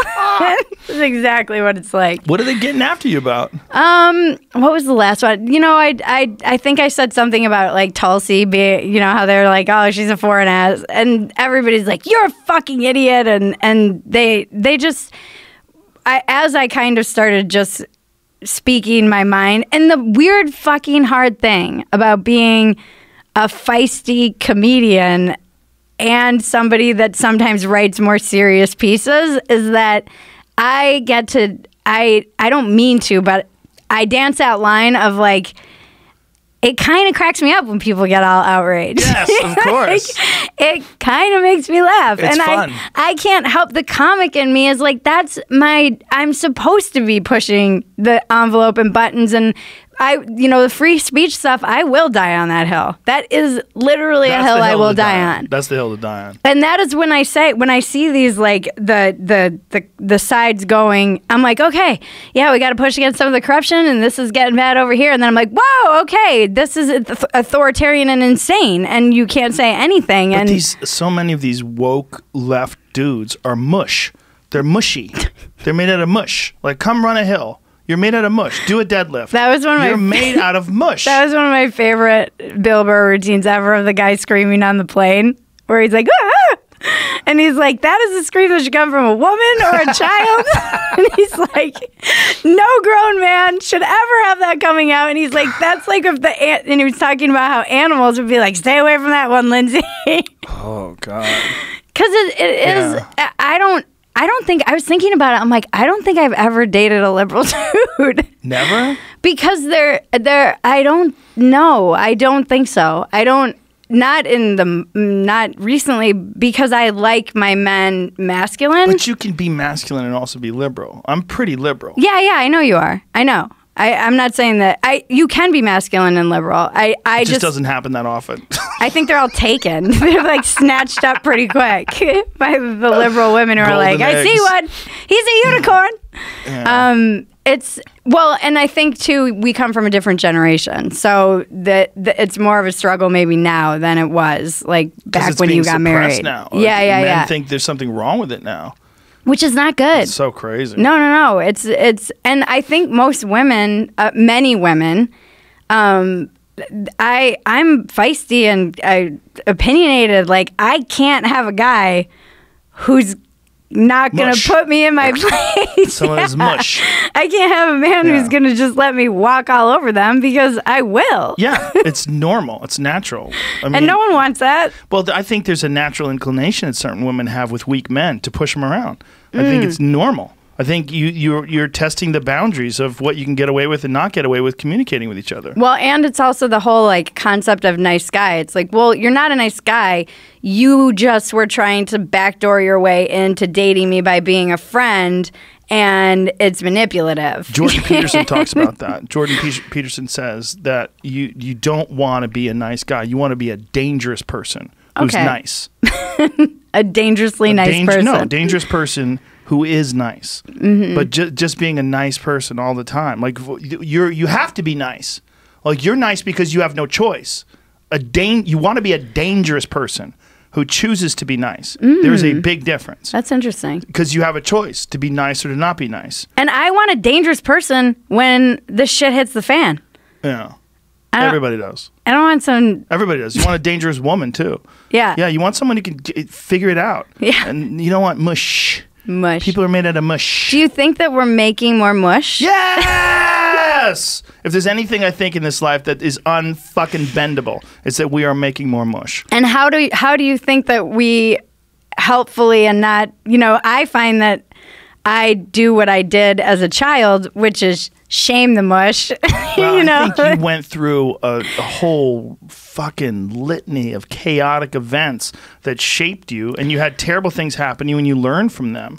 And then you became who you are today. But I don't want it. You don't have to do it that way. No, but my point is using how do you inspire people who might be attracted by this kind of, the reason I started my podcast is just so that people could tell stories of grit and resilience, because I find that what happens is we'll start talking about the victimhood culture, but then it sounds like we're victims. Right. And I don't want to do that either. I want to build something grit and resilience. But how do you... I worry that these young minds are being indoctrinated, and this is what I always ask them, like the women young women in particular, or with like intersectionality, which seems like this race. I'm like, play the tape forward for me. Where does this lead? How does this lead to self-esteem? How does this lead to feelings of empowerment? I mean, my therapist and I talk about this all the time, how hard a time she's having with the younger women, because they're all coming in with this sense of perpetual victimhood of everywhere you go. Like it's the patriarchy, and it's everything is oppressing you, and the whole idea of therapy is to get you out of feeling those, going from maybe being victimized, feeling like a victim, to taking that and being more empowered. I don't exactly know what you could say to young women, because I've never gone through that experience. But for sure, for young men, they need something that's difficult. Yeah. Young men need difficult things in their life. Like those they need boundary challenges. Waters or whatever that is. Something, anything. For me, I always tell them jujitsu. Get involved in jujitsu. So, because getting involved in martial arts that involve striking is fucking dangerous, because brain damage is for keeps. Right. You keep that shit for the rest of your life. That's why I'm so adamant about trying to get fighters to quit when I think they should quit. When they've hit this wall and they come to me for advice, and it's happened many times, I'm like, you gotta stop. You gotta stop. There's no ifs, ands, or buts. Don't look for that fucking pot of gold at the end of the rainbow, because you've already been knocked out 4 or 5 times. You gotta stop. Yeah. Because if you don't stop, you're gonna be a 60-year-old person that shits their pants. Yeah. And your wife's gonna have to walk you to the car, and you're not gonna know where you are in a supermarket. You're gonna get lost. This is what happens. This is real. So striking arts are very dangerous, and I think you got to know when to get off that fucking boat. You got to know. But grappling is a different animal. Yeah, grappling, you could teach people jujitsu, and I went to jujitsu with a guy who was fucking 62 years old. Yeah, 62 years old. This guy. I was like, "How old are you, man?" He's like, 62. I'm like, "Holy shit, purple belt." Yeah, 62, going after it. Yeah, trying hard, trying to get his black belt. I'm like, "Good for you, man." Like, it was a fucking cool conversation. That, to me, is something that I would encourage young men to do, because it's really difficult. And in the beginning, you feel hopeless. And then as you get better at it, you learn, oh, my God, with hard work and discipline, and I just fucking keep showing up and figuring it out, I can get better at something. It's a very difficult thing. I can use that as a vehicle for developing my human potential. And also, I realize that I can overcome struggle. Right. I can overcome these things. Right. I can overcome, and I can get better. And then also the exertion of energy, just going out there and fucking exhausting yourself. You're more calm and peaceful. And then there's the other thing about jiu-jitsu is your constant physical contact. Yeah. Like, people need hugs. As weird as that sounds, but men need, even hugging each other, it sounds like maybe gay or something like that. I don't care. But it's good. It feels good to hug. It's even though you're trying to kill each other, it's you're connection. touching each other. Yes, connection is important, and you need that brotherhood. Yes. There's something about that camaraderie that you have to have. There's a camaraderie that exists in jiu-jitsu that's unlike any other camaraderie I've ever experienced, because you don't have there's a certain resentment from striking. Like, if a guy beats my ass, if I go spar with some guy and he beats my ass, next time I see him, I'm like, I'm gonna fuck this dude up. I'm like, I don't like him that much. He hurt me. He gave me a headache. Like, I went home, I have a headache because that guy hit me with a punch. Yeah. So I'm thinking, I'm gonna fuck him up. And like, this is like what men do, like in sparring. And sparring oftentimes turns into fights. But in jiu-jitsu, like, you could choke me and armbar. We could choke each other, and then afterwards, it's all love. It's all hugs and you clap hands and thanks, man. And people tell you how they caught you, or they tell you, oh, I almost tapped there, dude. You almost had me in the guillotine, and we'll laugh about it. Like, there's a really great class that I've been wanting to take, and it's at Gracie, and it's women's empowerment, but it's all just like self-defense. The one in Beverly Hills. Okay, cool. But it's an amazing class. I sat in on it because I like it as a woman. It feels like the most realistic. I feel like I can actually use it, and for sure, jiu-jitsu is the most realistic for women. Just to get away. Yes. Just in the event. Defend yourself. Yeah, to defend yourself, just to get away. I'm not going to sit there and fight. But just give myself that window of an opportunity that I might, just a chance, a fighting chance. Because otherwise, no. Well, jiu-jitsu is also something that someone who's a weaker person can effectively utilize on someone who's stronger than them. Right. Because it's so technique-based. Yeah, I think that is, one of the things I learned from all the men who were writing into me at Playboy is Jordan Peterson has something that really speaks to these guys. And, I've seen him get a lot of crap, but like, he has saved so many men that I know. I mean, these guys have written me letters like telling me so much, and I'm not sure really what it is about his program or whatever it is that he's saying, his message. Well, he's concentrating on young men. I mean, and he has this. He's resonating with young men because is it discipline? What is his primary? That's he always talks about cleaning your room, like cleaning. Right. Make your bed. Messy mind, messy. Cluttered room, cluttered mind. Yeah, same thing. I mean, he's essentially saying clean your room, get your shit together. Yeah. And I mean, there's so much to what he's saying that expands far beyond that as well. And, his movies are getting... There's a documentary about him right now, The Rise of Jordan Peterson, and it's getting censored. Why? These people are protesting it being in these theaters. They don't know. They think they're supposed to censor him. They think he's transphobic and homophobic and all these different things. But he's helped so many people. But you know his origin? Do you know what happened in Toronto? No. Okay. Really. There was a bill that was being passed. It was going to force you to use one of... there's... this gender pronoun bill. Like, say if you wanted to use one of the 78 different gender pronouns, you would be obligated, like legally obligated to use them. And he was protesting against that. It's like you're using compelled speech. You can't compel me. Canada does not have free speech. They do not have a First Amendment. So it wasn't that he didn't want to use their preferred pronoun. It was that he didn't want to be compelled to use it. Legally compelled. Oh, got it. Legally compelled. And he didn't want to use made-up words either. Right. Like, because there's Z, Zer, and Jim, and all these different crazy made-up words. Yeah. Like you want to be a they? You want to be a he or a she? Like, what are we doing here? Yeah. What are you? Okay, if you want me to call Bruce Jenner Caitlyn Jenner, okay, I'll call her Caitlyn. That's fine. You want me to say it to her? Okay, I'll say it to her. That's fine. I don't care. I don't give a fuck. Yeah. But you want to start making up words, and that's where he's like, no. And you want to legally compel. And you want to call me a bigot for not letting my kid get hormones. Like, this is where, or the sports thing I get very outraged sports about. It's insane. It's insane. There's a bunch of different schools that are letting kids compete in the gender that they identify with, and in those places, those women's track events are fucking dominated by men. Dominated. They're breaking world records. What was that woman's name? Rachel McKinnon. She just broke the world's record for the cycling event. And she used to be a man. I mean, you're a bigot if you don't agree with this. No, you broke the world's record. How'd that happen? What is happening here? What's happening here is you're a guy. You were born a guy. This is when I feel like I'm in a simulation, and and there's somebody who's like, let's see how many people we can get to get on board with this shit. Right. And then or I'm like, maybe I'm just old. No. Maybe. No. What's happening is women are getting fucked over. That's why this is the most crazy. I get called a turf a lot. But they're in the middle of this ideological battle. And women are losing scholarships. They're losing their ability to compete with people of their own gender. Or their own sex, their own whatever you want to call it, whatever their fucking chromosomes. When you start adding trans men and trans women into the mix, you're going to get two things.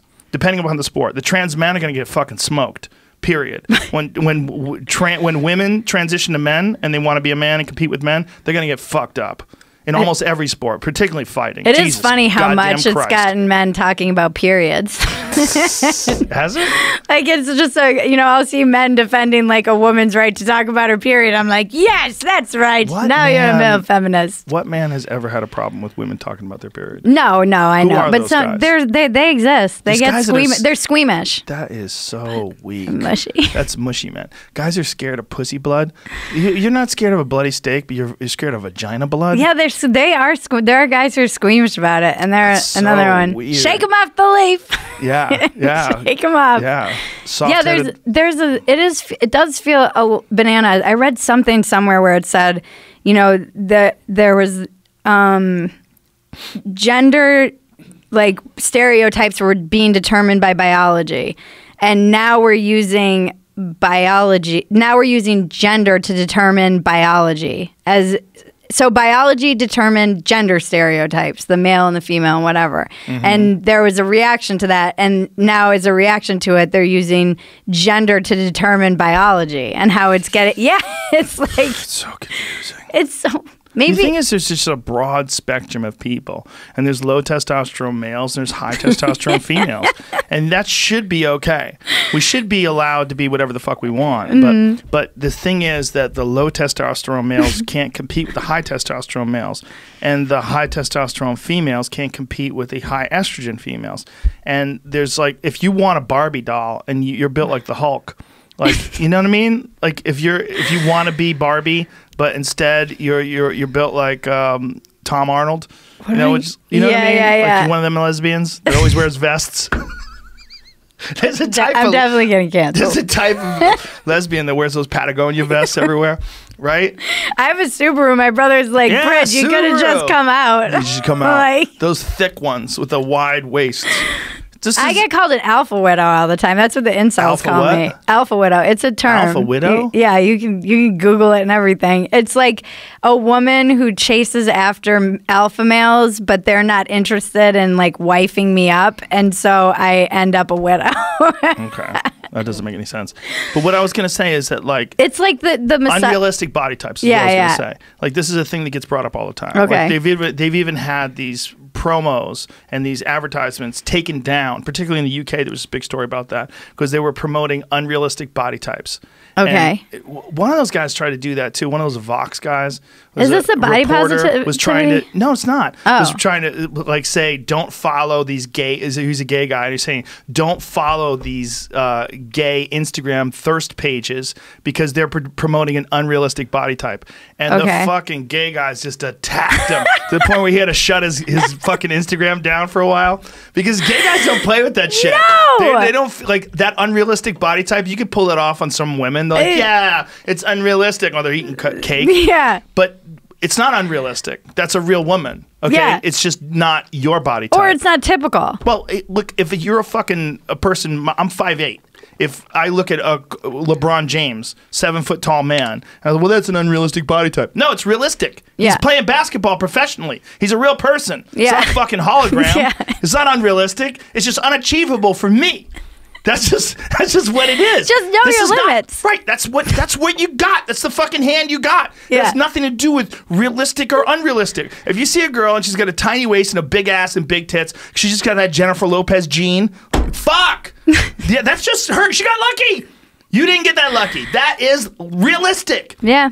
Now, if they're using that to sell fucking Fanta or Adidas shoes or whatever the fuck it is, so what?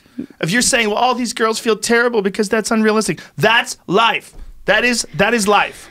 Yeah, that again, we come back to why are we responsible for everyone's feelings? Get off the fucking couch and go do something about it if you don't want to feel sad. Do you know who no one cares about though?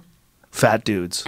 Fat dudes can fuck off. No one cares. No one feels bad about fat dudes. Well, they get away with the whole dad bod thing, which I wrote a whole piece about. Where it's like dad bod isn't guys with a gut like Bert Kreischer bods. That bod. Dad bod isn't an excuse to be lazy, though. I know some guys who will lean really into that. They're like, it's a dad bod. I'm like, what do you mean? They like it? Yeah, they kind of get away with it because it's like, guys get like cute, adorable little dad bod, and women get like fupa. I don't think so, though. No girl wants a dad bod, do they? The only reason why a woman wants a dad bod is because they know that the guy has like less options, so he's more likely to stick around. Right? If a guy's got a dad bod, I was like, where you going, bitch? Or he's rich. I was going to fuck you there. Either one. But I mean, look, I'm sure some women like doughy guys. They like it. Yeah. So, and I think some women like more like girth and meat, like a little bit of weight. Football player looking dudes. Some girls like big, thick women too. Everybody's different. Everybody gets. I just think that if you like somebody, and here to your point is that it's fine, whatever you like, whatever your type is. If you're into like a big dude, if you're whatever, but the people who like people who are fit are somehow now being shamed. The only thing that's changed is people's ability to express themselves online through social media. That's the only thing that's changed. And because of that, people are yelling about things that they can't do. Do you get fit shamed? I get called a meathead. I guess that's fit shamed. Yeah. Guilty as charged. Yeah. Fuck off. I don't care. Like, but if you're gonna shame me for being in shape, like, congratulations. Like, I don't care. I don't care. It doesn't work. You know? That's Because you feel great because it's you're like in someone shape. shaming you for being successful. Oh, you got me. Sorry, I figured out a lot of shit. It's such a weird. This is the weird world is that it feels like we're raising the, where the bar isn't. It's being lowered and lowered and lowered. Yeah. And so instead of raising our standards and trying to everybody lift each other up, it's more just like a very small majority that's like, come down. But again, it's a tiny amount of people But that are making this we've been noise. talking about it. It has an outsized influence. Well, it has people reacting to it. They're bending towards it, but I think it's temporary. I Do really you? do. Yes. Look, You're optimistic. Yes. You think it's gonna eat its own tail, like Yes, it already is the doing it. Ouroboros? You can never be woke enough. They go Yeah, after yeah. each other. They turn on each other. I don't think it's real. I Yeah. think, look, there's certain things that people always are going to like, and there's certain things that men are going to like, and certain things that women are going to like. It's just the way it is. I do think it gets sorted pretty quickly, like in natural disasters. You know, and I always say this. I'm like, you can call yourself whatever you want. And the other interesting thing is, your computer knows better than you. Whatever you're saying online. Search engine. Yeah, they've done studies, Yeah. and it's like it doesn't matter what you're saying online. Your search engine knows what gender you are, essentially. Yeah. I mean, it can generally tell, like probably with a large accuracy. Oh, yeah. You look at my who's- search results, Yeah. it would be fucking super obvious what I am. But I think that we just live in this really confusing moment in history. So, I guess my fear is that the youth are ingesting all this kind of. It's confusing for them. Yeah, it is. It is, but it's also look, as much as I like to make fun of woke culture, the good thing about it is making people more sensitive. I agree. It's making people nicer. Yeah. But not necessarily nicer, because some of Like, the people that are woke are using that as an excuse to be a fucking asshole to people. Right. To force compliance and be an asshole. But because of that, it's like the tide. It's It's a going give and in take, and yeah. out, and it's going to find its healthy level. Yeah, Gen Z is amazing. I have nephews who are Gen Z, and they're so I don't funny. even know what they are. They're the new ones? They're How like old are they? they're basically like 19 and below. So, and they're just so I don't know. They're just funny. Like 3 years ago, my nephew, they've already taken all of this kind of woke language and Right. they've Spit it out. metabolized it. Yeah. Yeah. They were like, dude, mom, she was so triggered, and they didn't mean it like she was like getting bullied or anything. It was like a girl who got a bad grade, and they were Right. already using They're the joking language. it. Yeah, they're already Yeah. taking it and memeing it. You know why? Podcasts. Yeah. Yeah, they listen to podcasts. Those Oh, young man. kids who listen to it all the time. And There's a huge, small Ben Shapiro cult of like 12 to 14-year-old boys. It's no joke. you know what's really funny? The moms who hate him. Well, that's why. Yeah. I mean, all my friends, I have a lot of female friends on like the West Side, and they are all super lib, like cried for 3 days, acted like it was 9/11. I'm like, did planes Trump fly won? after Trump won? that lady with the fucking sock hat with the glasses. Oh, yeah. on her That's knees I screaming. still watch it every week. It's my favorite. It's my favorite. Tell me that lady didn't know a camera was on her. No, but that's the. She fucking knew. That's Of why course. that's half the reason why she was doing it It's that this way. book. You have to read the book Mediated. It's my Bible for this time, and I read it in 2006. Who wrote that? Thomas De Zengo Tisha. He wrote about. It's essentially like how we're all self-reflexive, and he talks about this, how when everything is mediated, everyone knows their role. They know what part they're playing. This book is amazing. this down. It is. Oh, mediated.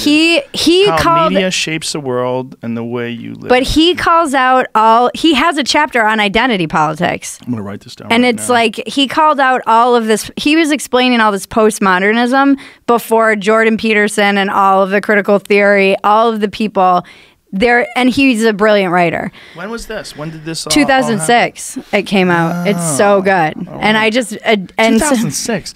Isn't it crazy when someone catches shit like as it's happening? They catch the smell in the air. Yeah. Like, oh, I know where this is going. Yeah. He called it, and I probably reference this book on every talk I have, because he talks about exactly this. When Princess Diana died, he said, everyone knew their roles. And he was talking about how like the Monica Lewinsky thing is so interesting, because she was like in her TED Talk, she talks about this, how she was patient zero for online mobbing. It was like the first news story for the 24-hour news cycle, and really the first person who got like mobbed by everybody. Have you ever read John Ronson's book, So You've Been Publicly Shamed? I love him. Yeah, he's great. That book is amazing. And I remember because I got on Twitter right when the Justine Sacco thing happened, and I was like, this is bad. What are you guys doing? I didn't know what was happening. I was like, this is not good, you guys. That's the story of your life. It's like walking into a fucking gang fight. Hey, put the bottles down. Why do you have a torch? What the fuck? I know, it's true. Every time I go on one of these things, they're like, how'd you end up here? I'm like, I literally tweeted my ass into the center of the culture wars. And I'm like, wait, what happened? Now I'm writing about it. Oh my God. And then it is such weird times because in so many ways, I mean, I went to the sex robot factory and I just wrote about this for a column that's coming out. And it was like that whole uncanny valley, yeah. I felt like I was like walking in and out of it through the whole, it was a place Have where you seen Whitney's? Yeah. Have you seen hers? Yeah. And it was where she got hers done. Yeah. And it was such a weird, it was like,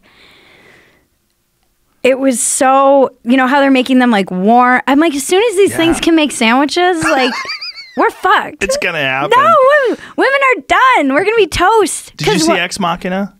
Yes. She's hot even though you can see through her skin into her robot parts. She's still hot. Yeah. Like that whole Turing test, that's going to happen. Like people are going to not be able to distinguish whether or not something is a robot or a person. It's going to happen. It's probably going to happen within 100 years. And then they're so funny because in the piece I was writing, I'm like, it's so weird because they're all so optimistic. And they're like, no, it's for the guys who are lonely. And it's like that opening scene in Jurassic Park where you're like, what could possibly go wrong? Well, I wrote something a long time ago where I was making fun of people who had real dolls. And this guy wrote to me and it made me feel bad. Did he lose his wife? Oh, no. He was just like horribly scarred from acne and he could never get a girl. And, he just had a shit roll of the dice. Yeah. And, he was talking, but he goes, I'll I'd be happy to talk to you about it. Like sometimes, you make fun of something and then someone reaches out to you and now you're a human that you're communicating with. Yeah. Like, oh, this isn't fun anymore. Well, that was what Whitney was saying. She's like, she was saying that she wanted to kind of think they were all creeps, and then she went on their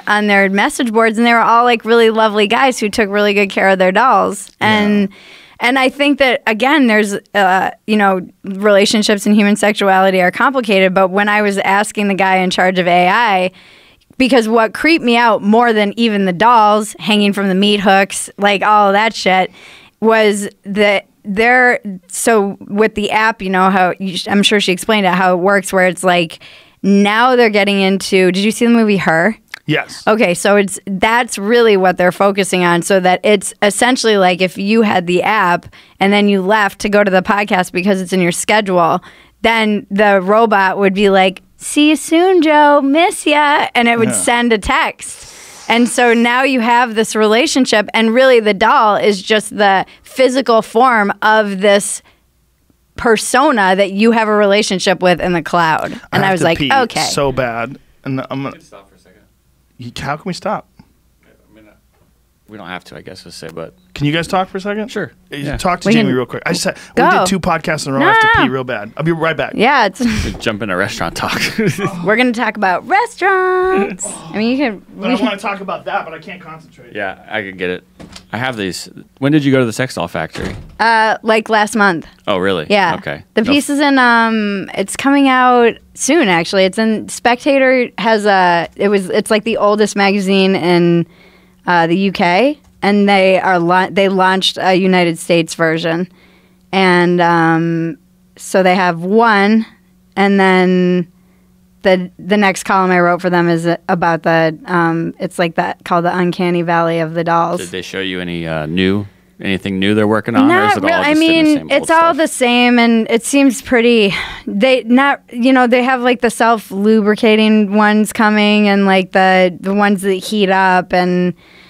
It's more the technology that they're trying to make more interactive. So it's the actual AI that's really interesting. And then I think they want to move towards like getting cameras in the eyes And it was so funny because the AI guys are so funny, guys who deal with that. They're just a different breed. And he was like, I was on a jury and I was thinking, this would be the perfect place to have a sex doll with a camera in the eyes. I was like, what, that's your thought? Like, I was just saying if this. only there was a sex doll in the corner with the cameras in the eyes. I think of a quick question. I wonder, like, is there any women that are working there? Is it all guys? It's all women. Programming? No. Okay, And that's what was so interesting is that, and I talk about this in the piece, I'm like, there's my perception, which is that I'm going to this huge warehouse and it's like all these kind of sketchy dudes and it's like a dystopian kind of creep show.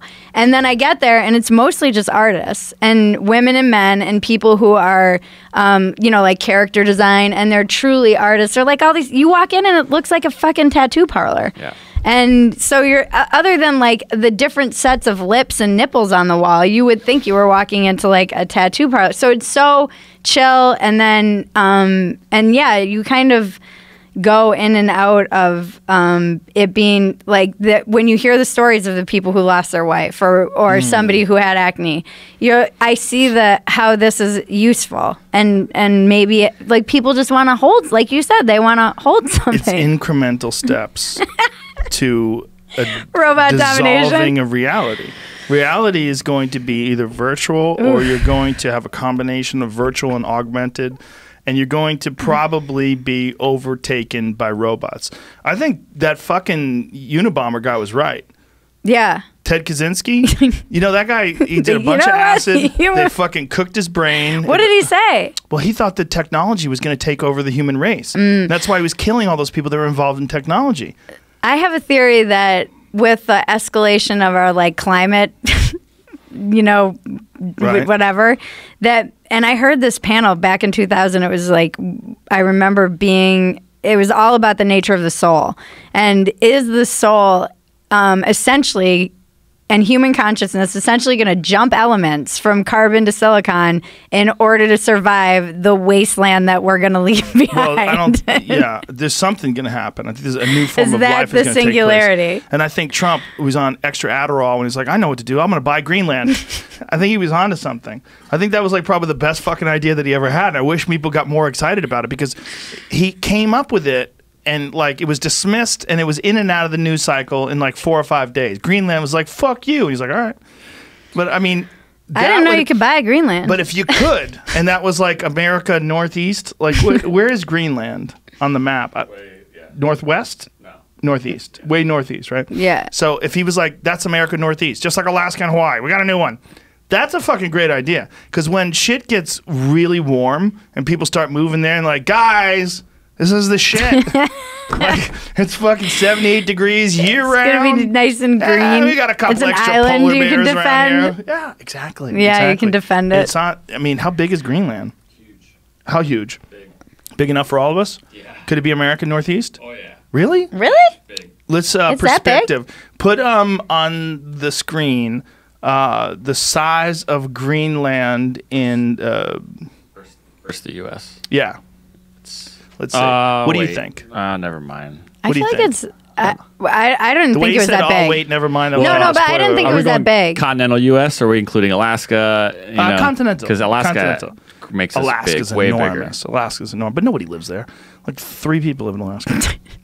Sorry, Alaska. We love you. Yeah, I was Alaska. I thought it was way bigger. Alaska's they are barely Americans. They're awesome. Don't get me wrong. I mean, they live in paradise. So that's like true size is what it says. Mm-hmm. But Holy shit, it's huge. yeah, I know. But when you drop it there, it fits right in the middle. So like, Yeah, but that's bigger than perspective. Texas. Yeah. Dude, Texas could fit everyone in America.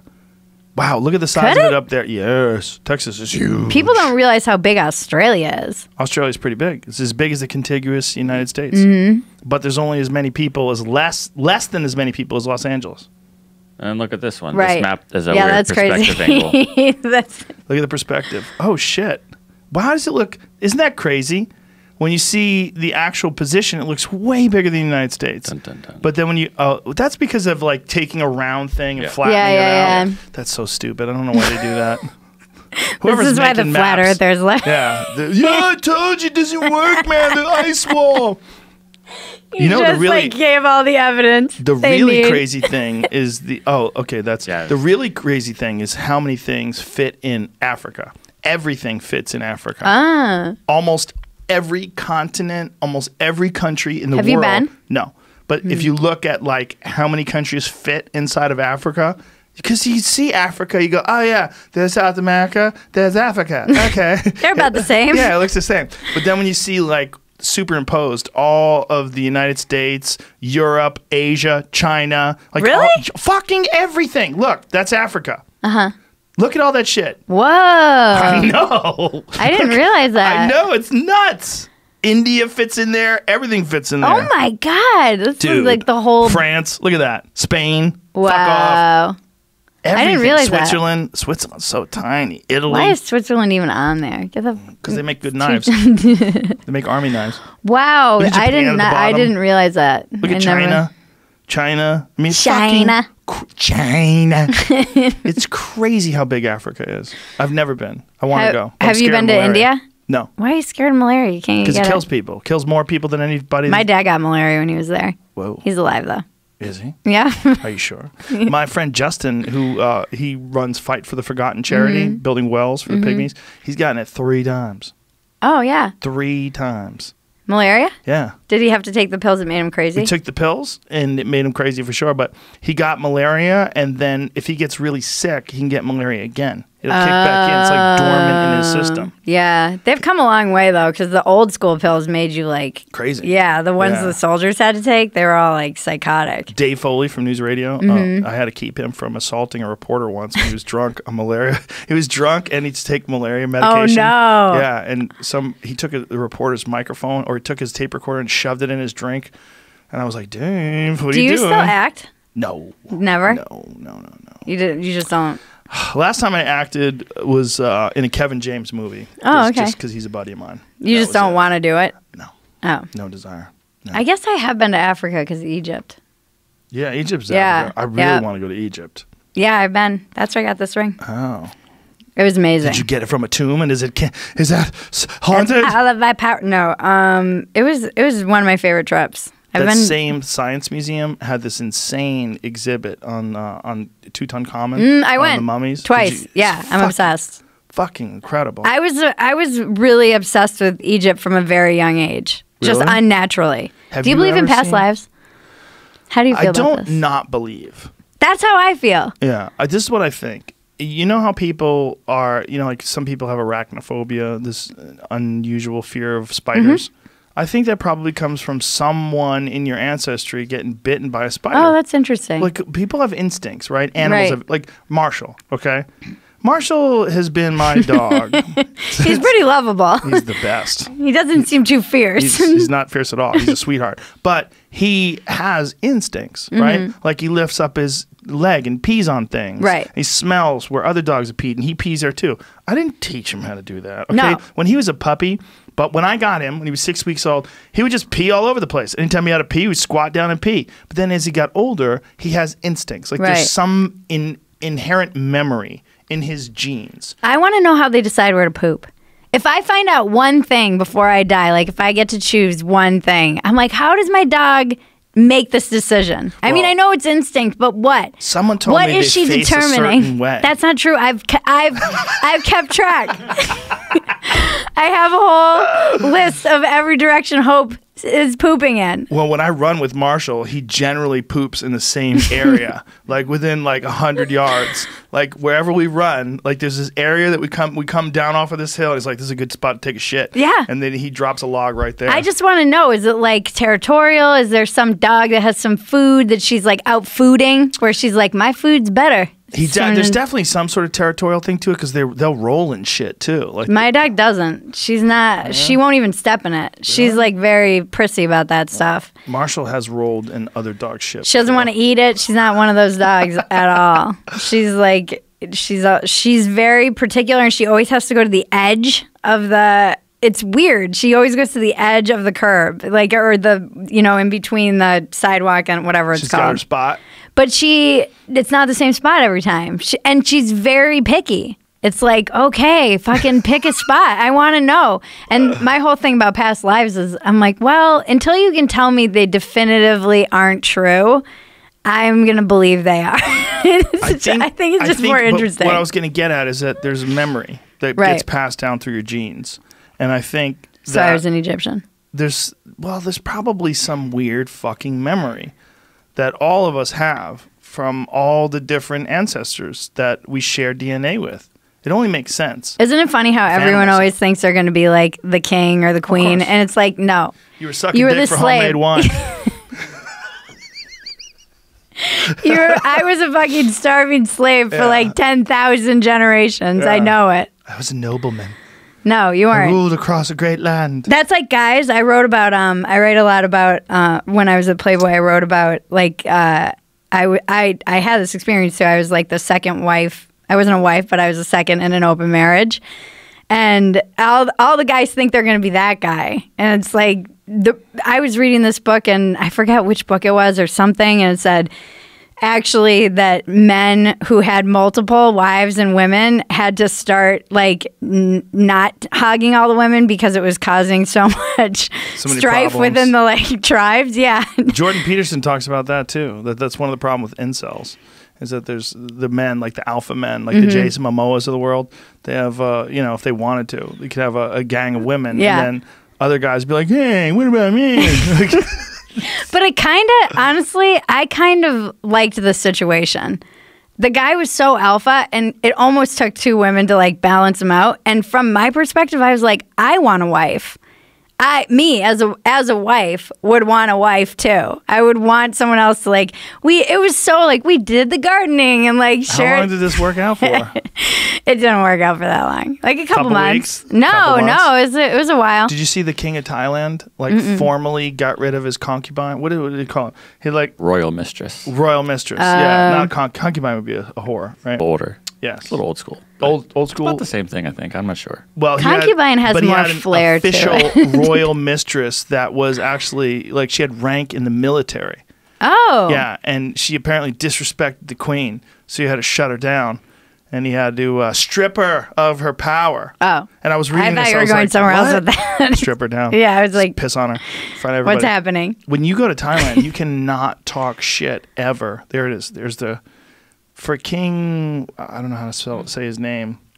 Oh my God! How do you say that? Corn. With great power comes no responsibility at all. Well, so he has this. Was that his wife? Well, let me see what is the article? The King of Thailand. How do you say that? Peremptorily. I've never seen that word ever. Have you ever seen that word? You're a writer. No, I don't. Peremptorily. Peremptorily, is that dismisses his official mistress? I'm not. Yeah, she was talking shit about the wife. She disrespected the wife. He's like, kick rocks, bitch. What does it mean? I don't know. Look at her name. Oh boy. Now I have to. I'm gonna be. I look up every word. I don't know though. So ingratitude, misbehavior, and disloyalty. These were among the failings of. Try saying her name. Sineeenat Siniat. And here's the big one.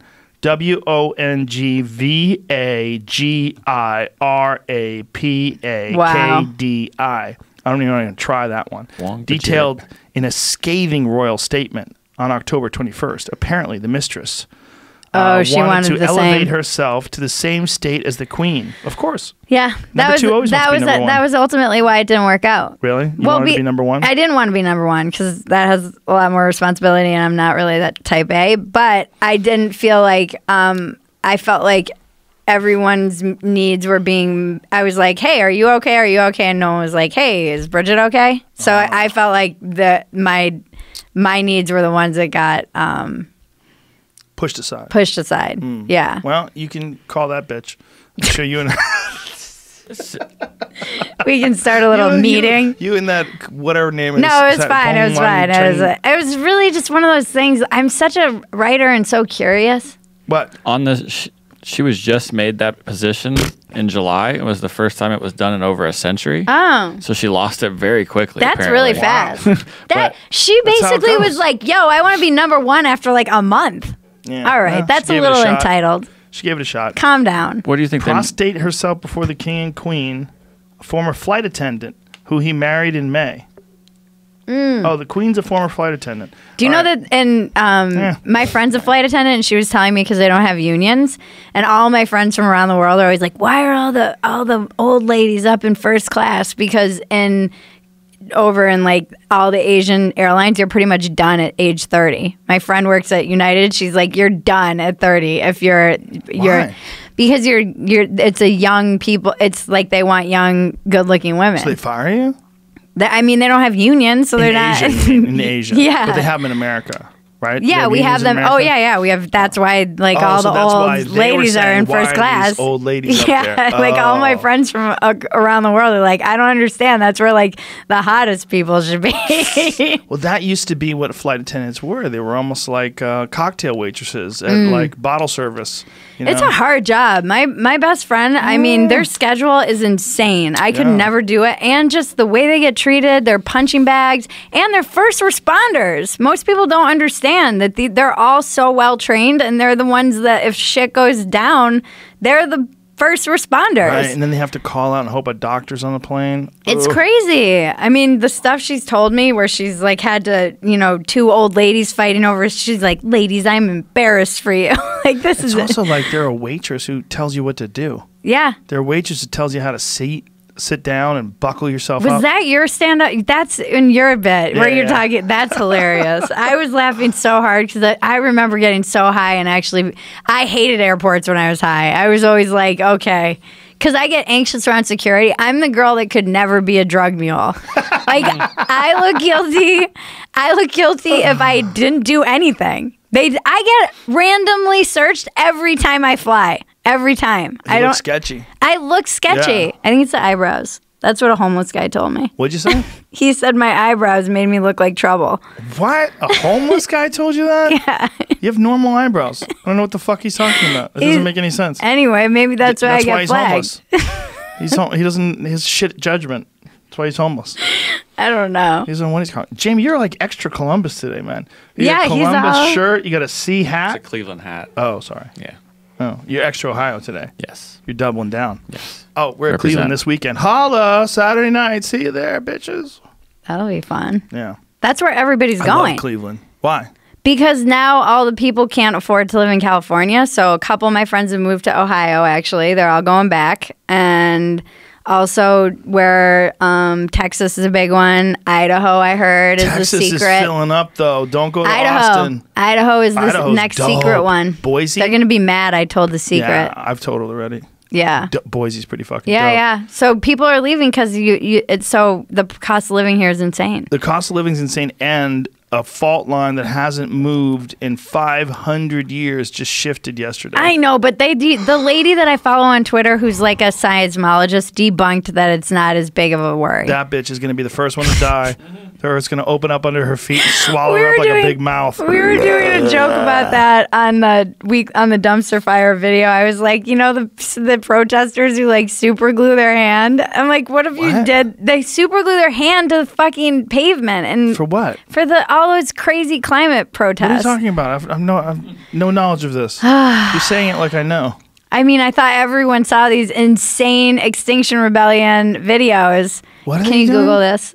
They're Google protester. Oh my God! What They is this super glue their crazy hands. person doing? But they all do it. And I was like, what her name? Farhana. Oh God damn it! These pop-ups. Good. I no, was gonna name this lady. there's so many more. There was Bridget- one girl. So somebody tweeted about how his favorite image was a girl doing it and then not realizing that she had taken her backpack off yet. So you see her like super glue her hand, and then she goes. And I'm like, why are you doing this? I don't understand what this is. She super glued herself to the Shell headquarters, the concrete outside. But of can you Shell imagine if headquarters. you do that and then there's an earthquake and then you're just hanging by your super glued hand over the crack? But can you imagine when you want to get your hand back? No. Super glued. Do not pull me. Oh my God! Fuck you. They're- Glued on. Do not try to move. They have little signs. How do they get their fucking glue off? Look at her. I don't know. Glued. That's Do what I not was try wondering. To move. Why are they doing this? Fucking morons. Because they're morons. It just pisses everyone off. Well, you see But that, you those had people that were guy who blocking had traffic? the dead bee on the cover of his book, right?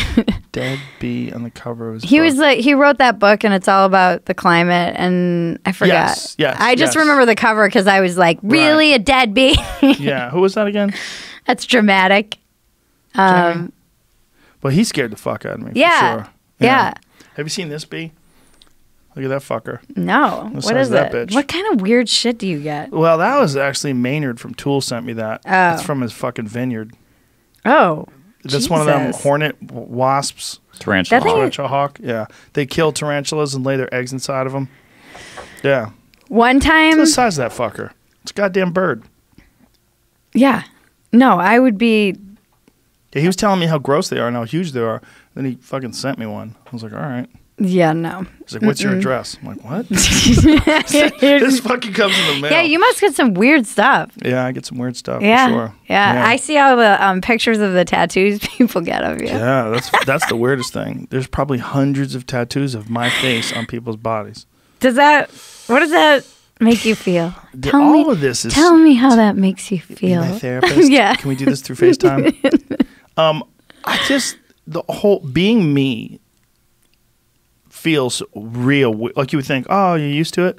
I'm not used to it at all. Being me is fucking strange. Like people that love me, people that hate me, all of it's weird. Yeah. Like all of it's weird. It's strange. All the attention. Every time people call my name, like when I'm about to go on stage and people cheer, I'm like, really? Yeah. It all feels strange. Yeah. It never feels real. And when did you start this? Podcast? Yeah. 10 years 10 ago. years in ago? December. Oh, wow. This December 24th, it'll be 10 years. Oh, that's amazing. Yeah. And what have you learned the most from it over the year? Did you have why did you start it? Just for a goof. Me and Brian Redband did it for fun. Because we used to do this thing we would do in the green rooms where we would, it was on a thing called Justin TV. Justin.tv, and we would flip up this laptop and we'd talk to people in the green room of like comedy clubs, just for fun. Okay. And then one day I was like, let's do it at my house. So he came over to my house and we did it, and we were like, people would ask questions. There were like fucking literally like 10 people online or 100 people. Yeah, that was like definitely podcasts. We were doing that. There was some podcasts back then. There was like Adam from MTV. What is his name again? Jamie? The guy. Adam Curry. Adam Curry was probably the first. And I think he actually invented the name podcast. And then Corolla in 2000. What year is this? Oh my God. This is 12 years ago. In This the is green the room green at room. Irvine. Irvine Improv. Yeah. Oh my God. 12 years ago. That is So this is what we crazy. used to do. We would be in the green Look room. at little Red Band. In between Just a shows. babe. Well, that was when Red Band had lost a ton of weight. Red Band broke up with his girlfriend and decided to get sexy. Is that you? I don't know. It's hard to tell. Just kill this. I don't want to see myself 12. Look at that beautiful beard, though. So anyway, we decided to do these videos, just talking to people online. And then the next thing you know, we're like, let's do it next week. So we did it next week. Let's do it again. Okay, let's. And then Brian was like, people are asking us to put this on iTunes. Like, okay, let's put it on iTunes. So we started putting them on iTunes. All right, let's do it every week. And then it just, by complete, just sort of natural occurrences, by natural circumstances, it just snowballed. And then other guys started doing it. And then, so many comics. How did it get to like this? Yeah, that's what I'm saying. That's what I'm saying. I don't know. I think this thing has a life of its own. Yeah. I think this thing, like this tarantula hawk, sticks a fucking needle in that tarantula's body and impregnates it with eggs. Technology impregnated me. It gave me this idea to do this. It forced me, and it found what I'm good at. And what I'm good at is talking to people, and I'm curious. Yeah. So, but like, if you can get me a place where I can sit down for 3 hours and ask a guy like Sean Carroll, explain to me astrophysics, explain to me quantum mechanics, explain to me this, how do vaccines work? How does this work? How does that work? What is a propulsion? What makes the sun stay hot? Like why does that work? How does the inner working of a cell phone? What is 5G? Is that bad for you? Is that giving you cancer? What all these? I've always been a person who asks a lot of questions and likes talking to people. Yeah. And you don't seem to be too... I feel very similar to you in this respect, is that I'm not trying to like get any, just have someone on and talk to them to be like, I got you. No, that's the last thing I want to do. I just want to hear people's perspective and their point of view and learn things. I mean, I laugh when I think of when you're naming all these people and I'm like, and then you have this moron. No, you're fun. Who Stop. Who tweeted her way into the center of the culture war. I feel like I have gym teacher mouth right now. What does that mean? You got little white stuff on the edges? Like when you talk, you know, while I don't know, I've always called it gym teacher mouth. No, you're fine. Okay. No worries at all. I'm going to get self-conscious. Don't.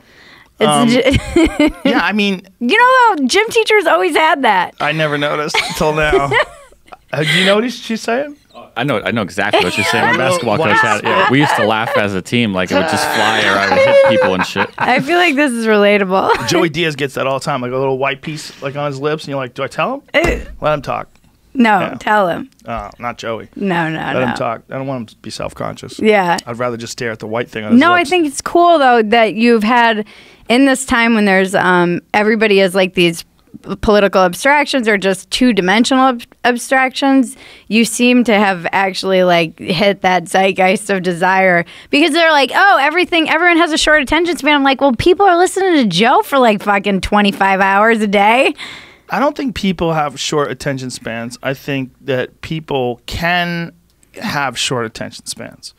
Like, you can be distracted by a music video that constantly switches scenes over and over again.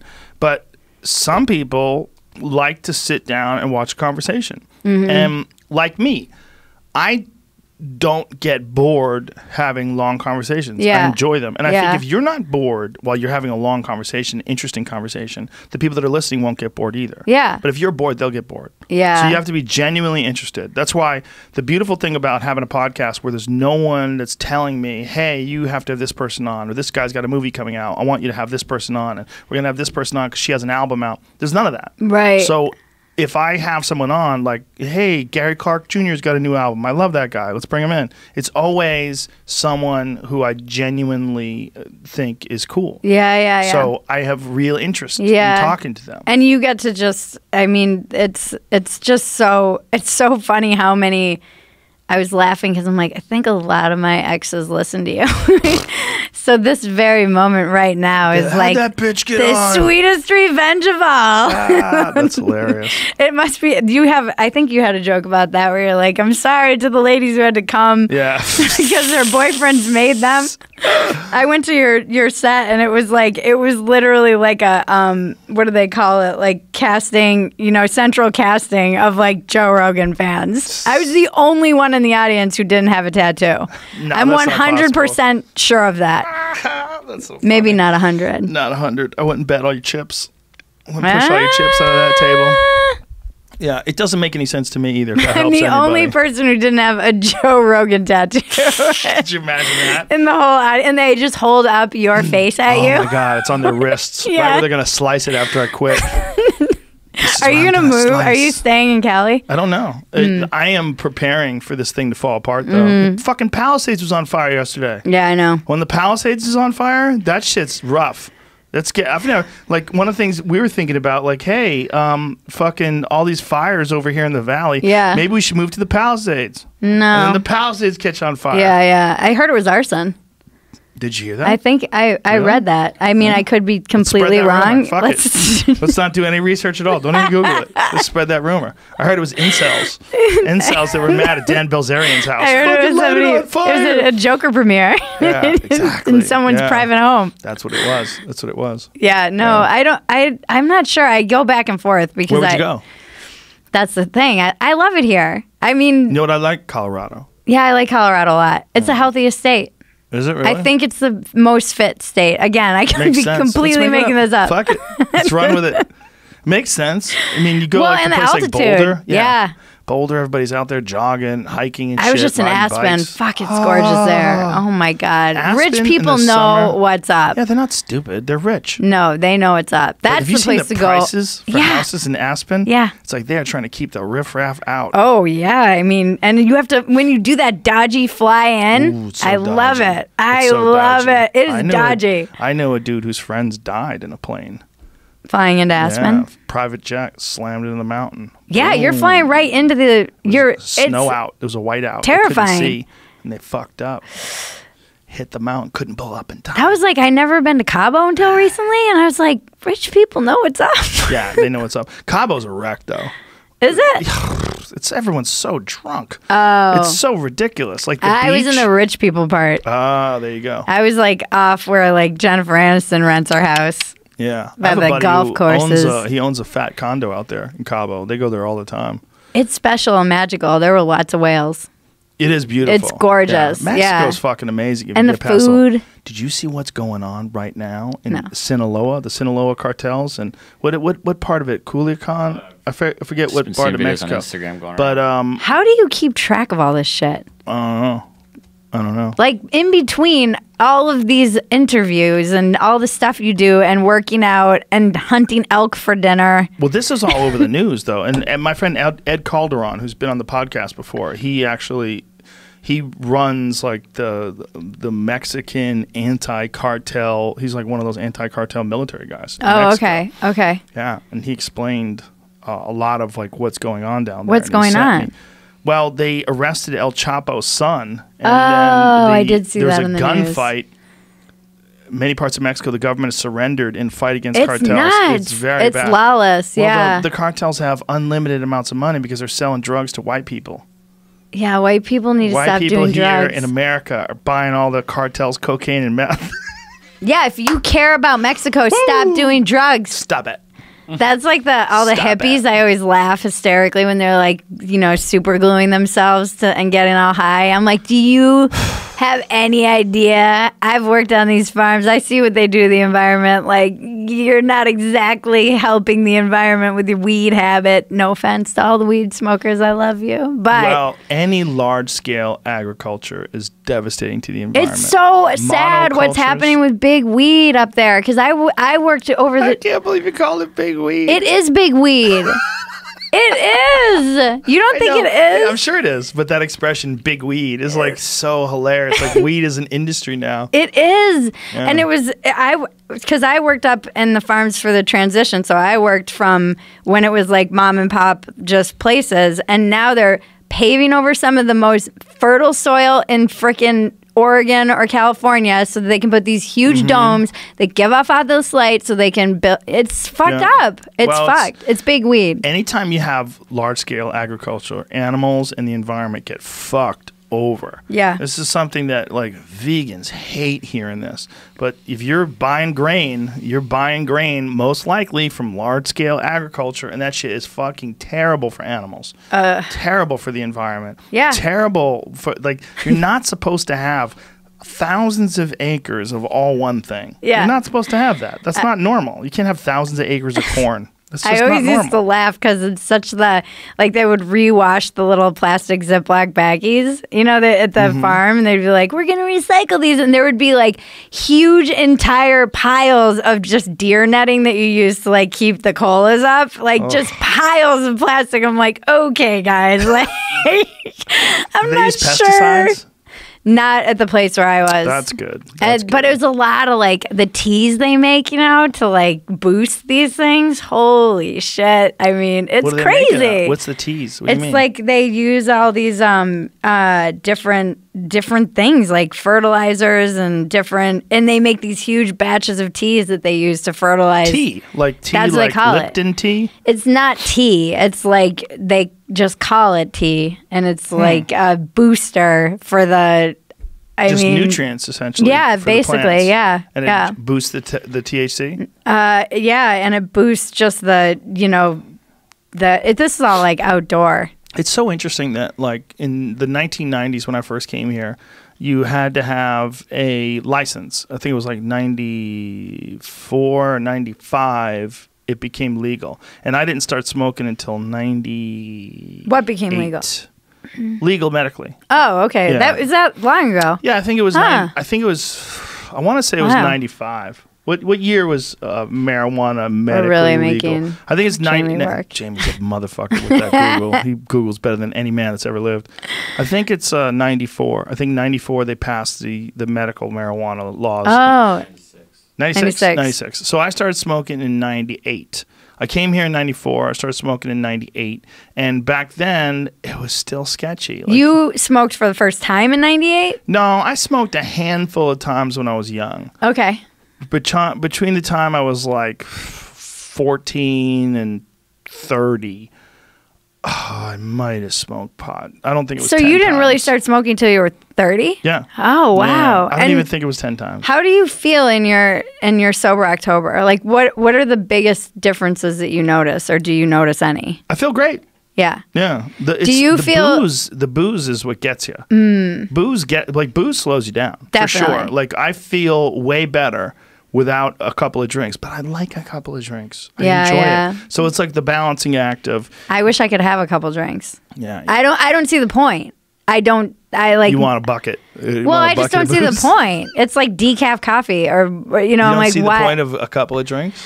No, because I want to get. You're ready to go party. Yeah.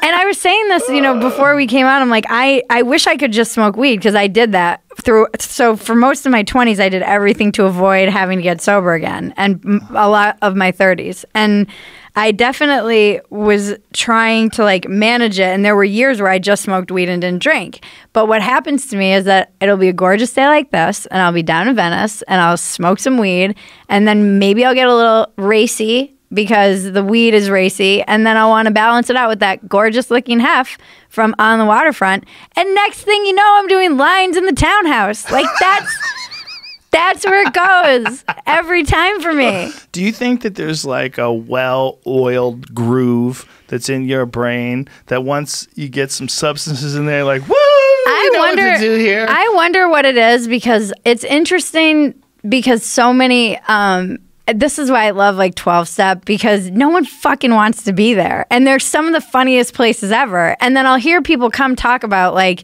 12-step and how it doesn't work and blah, blah, blah. And I'm like, it works for a lot of people. And every time I go, I get to listen to like essentially some fucked up story that turned into a miracle. Like some guy who was like, and then I had hookers and then I was jailed and then now like, and you've been sober and you're like an upstanding, like these rooms are filled with people who would be menaces to society, myself included. I came out of a blackout driving on the 405.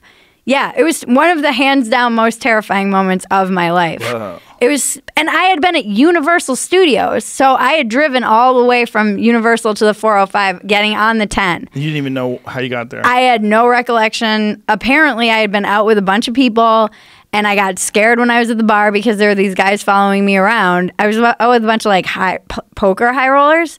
And I made alcoholism look amazing. You know what's crazy? Like people, but they were security guards. I didn't know this. People love it when you can get off drugs.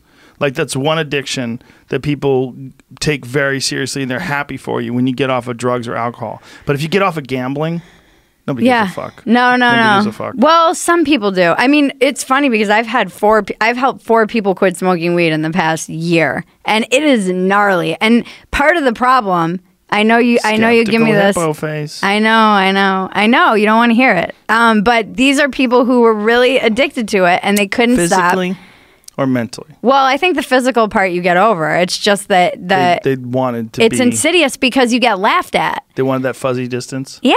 The fuzzy distance. And it's easy. And it's like, for me, what I noticed was that it was like this weed glass kind of ceiling made of smoke.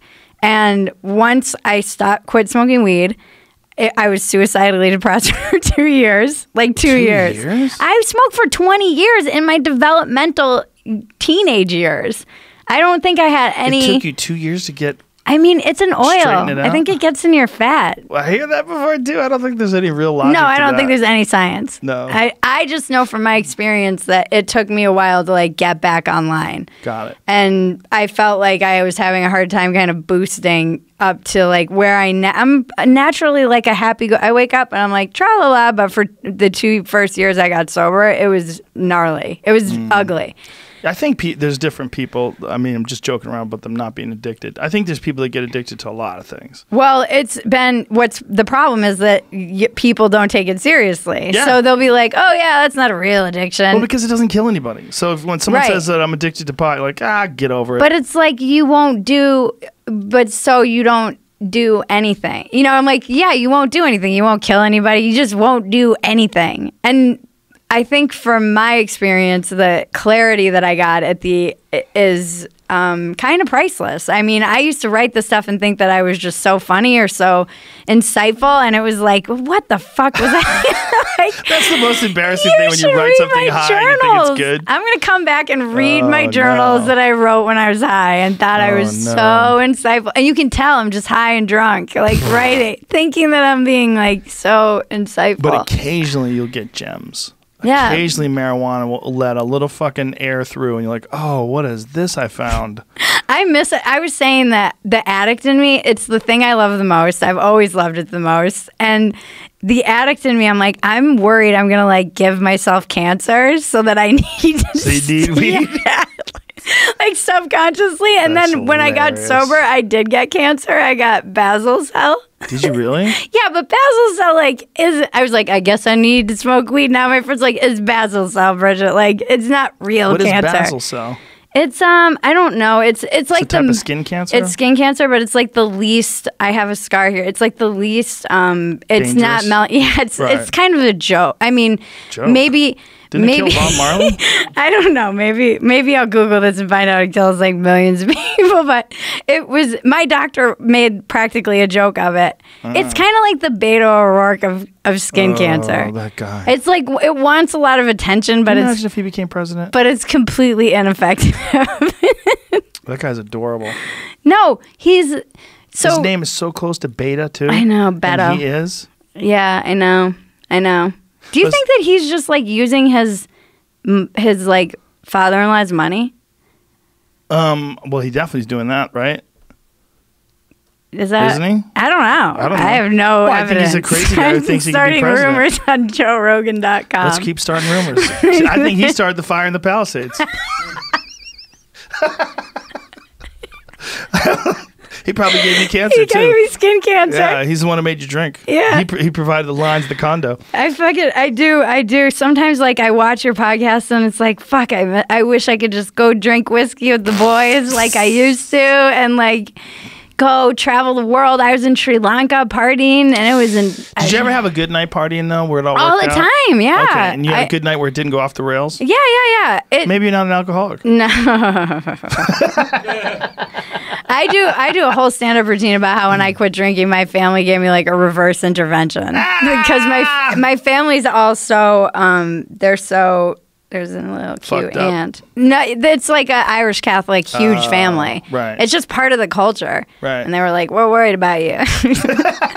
You're not drinking enough. That's hilarious. What are you, pregnant? What are you, sober? Yeah. What are you, sober? Oh, wait, you gonna get vegan now, Bridge? You gonna start using condoms? What are you going to do? Save the whales? You stop using plastic straws? Yep. Yeah. You it's fucking hilarious. libtards out there. That's hilarious. Yeah. Yeah, I think there's people that can't do stuff. Yeah. And there's people that can. I wish I could. I tried. I mean, But you seem to be having a good time. it's a mirror. I'm still nuts. All the second like wife stuff happened in sobriety. That was like a crazy time. That time in my it wasn't like seemed like- college. It was like I was like 37 years old. Seemed like you had a little sidetrack. No big deal. I'm grateful. It's a miracle that I did make it to getting sober. Like when I look from 20 to 35, I mean, even those years when I moved back when I was here at 19 in the Valley, it was just a lot of playing dominoes and doing blow late into the night. Dominoes. Oh yeah, all night with a bunch of like D-list like porn stars. And a lawyer who dealt us all of our blow, and it was just that's hilarious. and it's I was I mean and from that to like dating a really rich dude and being all over Europe and drinking Dom everywhere and being in Saint-Tropez, and I was like I've always joked I made it look amazing, but and people are like, why'd you quit, Bridget? And they want to hear some story like I killed someone in a drunk driving accident, something that they can. And I'm like, I was just dying inside. Like something in me knew that I could do better. Like I knew there's like a little voice that always knew. And part of it was being in rehab at 19. Like it wasn't like I had evidence There's that. plenty of hints. Yeah. Yeah. I mean, I can't imagine me on Twitter in 2016 with alcohol and drugs. I'd be banned. I'd be canceled. And I'd be banned. Yeah, you could just say you had a problem with substances and now you're clean. You were sick. No, You I had would a have been disease. banned from Twitter Maybe. for sure. So you start a new account. A lot of people do that. I don't know. They can't really catch ya. I'm grateful you do Sober October because it does make me feel it's like the 1 month that I can safely not watch your podcast and not be like knuckling it. I'm enjoying it. It's not bothering me at all. I really have, I like a glass of wine with meals. Yeah. With steak. I miss that too. I never had like one glass. A cold beer on a hot day, but I'm not having a problem. I like it. And I'm just working out a lot. I think too, knowing there's an end makes it easier. It does, but one if thing you had that to I'm do this, seeing like, is the way I feel, like when I do shows at night, like tonight I have 2 shows, tomorrow night I have 2 shows, and I know I'm not going to be drinking either show. So I know when I wake up in the morning, I'm going to feel good. And do you notice a difference in your is there a difference in your shows? A little bit, yeah. I mean, I probably am more coherent. My timing's probably a little better. I don't know, but then maybe I'm not as loose. But by the end of the month, like right now, I'm the 20th. It's the 22nd. It's all gravy. Do you think that your audience would turn on you if you were ever like, I'm sober? done? Yeah. No, it'll be fine. Nobody gives a fuck what you do. It's true. You could be sober or not. So as long as if you're funny, if you're doing well, if like the people are coming to see you and you put in the work and they're laughing, they're having a good time. Yeah. You're putting on a good show. They're not going to be mad at you. Yeah. Bridget, I got to wrap this up. I know. It's 3:00. It's been amazing. We did it. Yay. We did it. We'll Thank do it you for again. having me. My pleasure. We'll do it so again fun. for sure. Okay. Tell people your Twitter handle. How they get a hold of you. At Bridget Phetasy. You can find me. Spell that out. BridgetPhetasy. You can find my Walk-Ins Welcome podcast on anywhere. And I have the weekly Dumpster Fire show on YouTube, which is bananas. Yay. Thank you. My pleasure. Thanks for doing this. It was fun. Yeah. Bye, everybody. Bye. That was so fun. Thank you.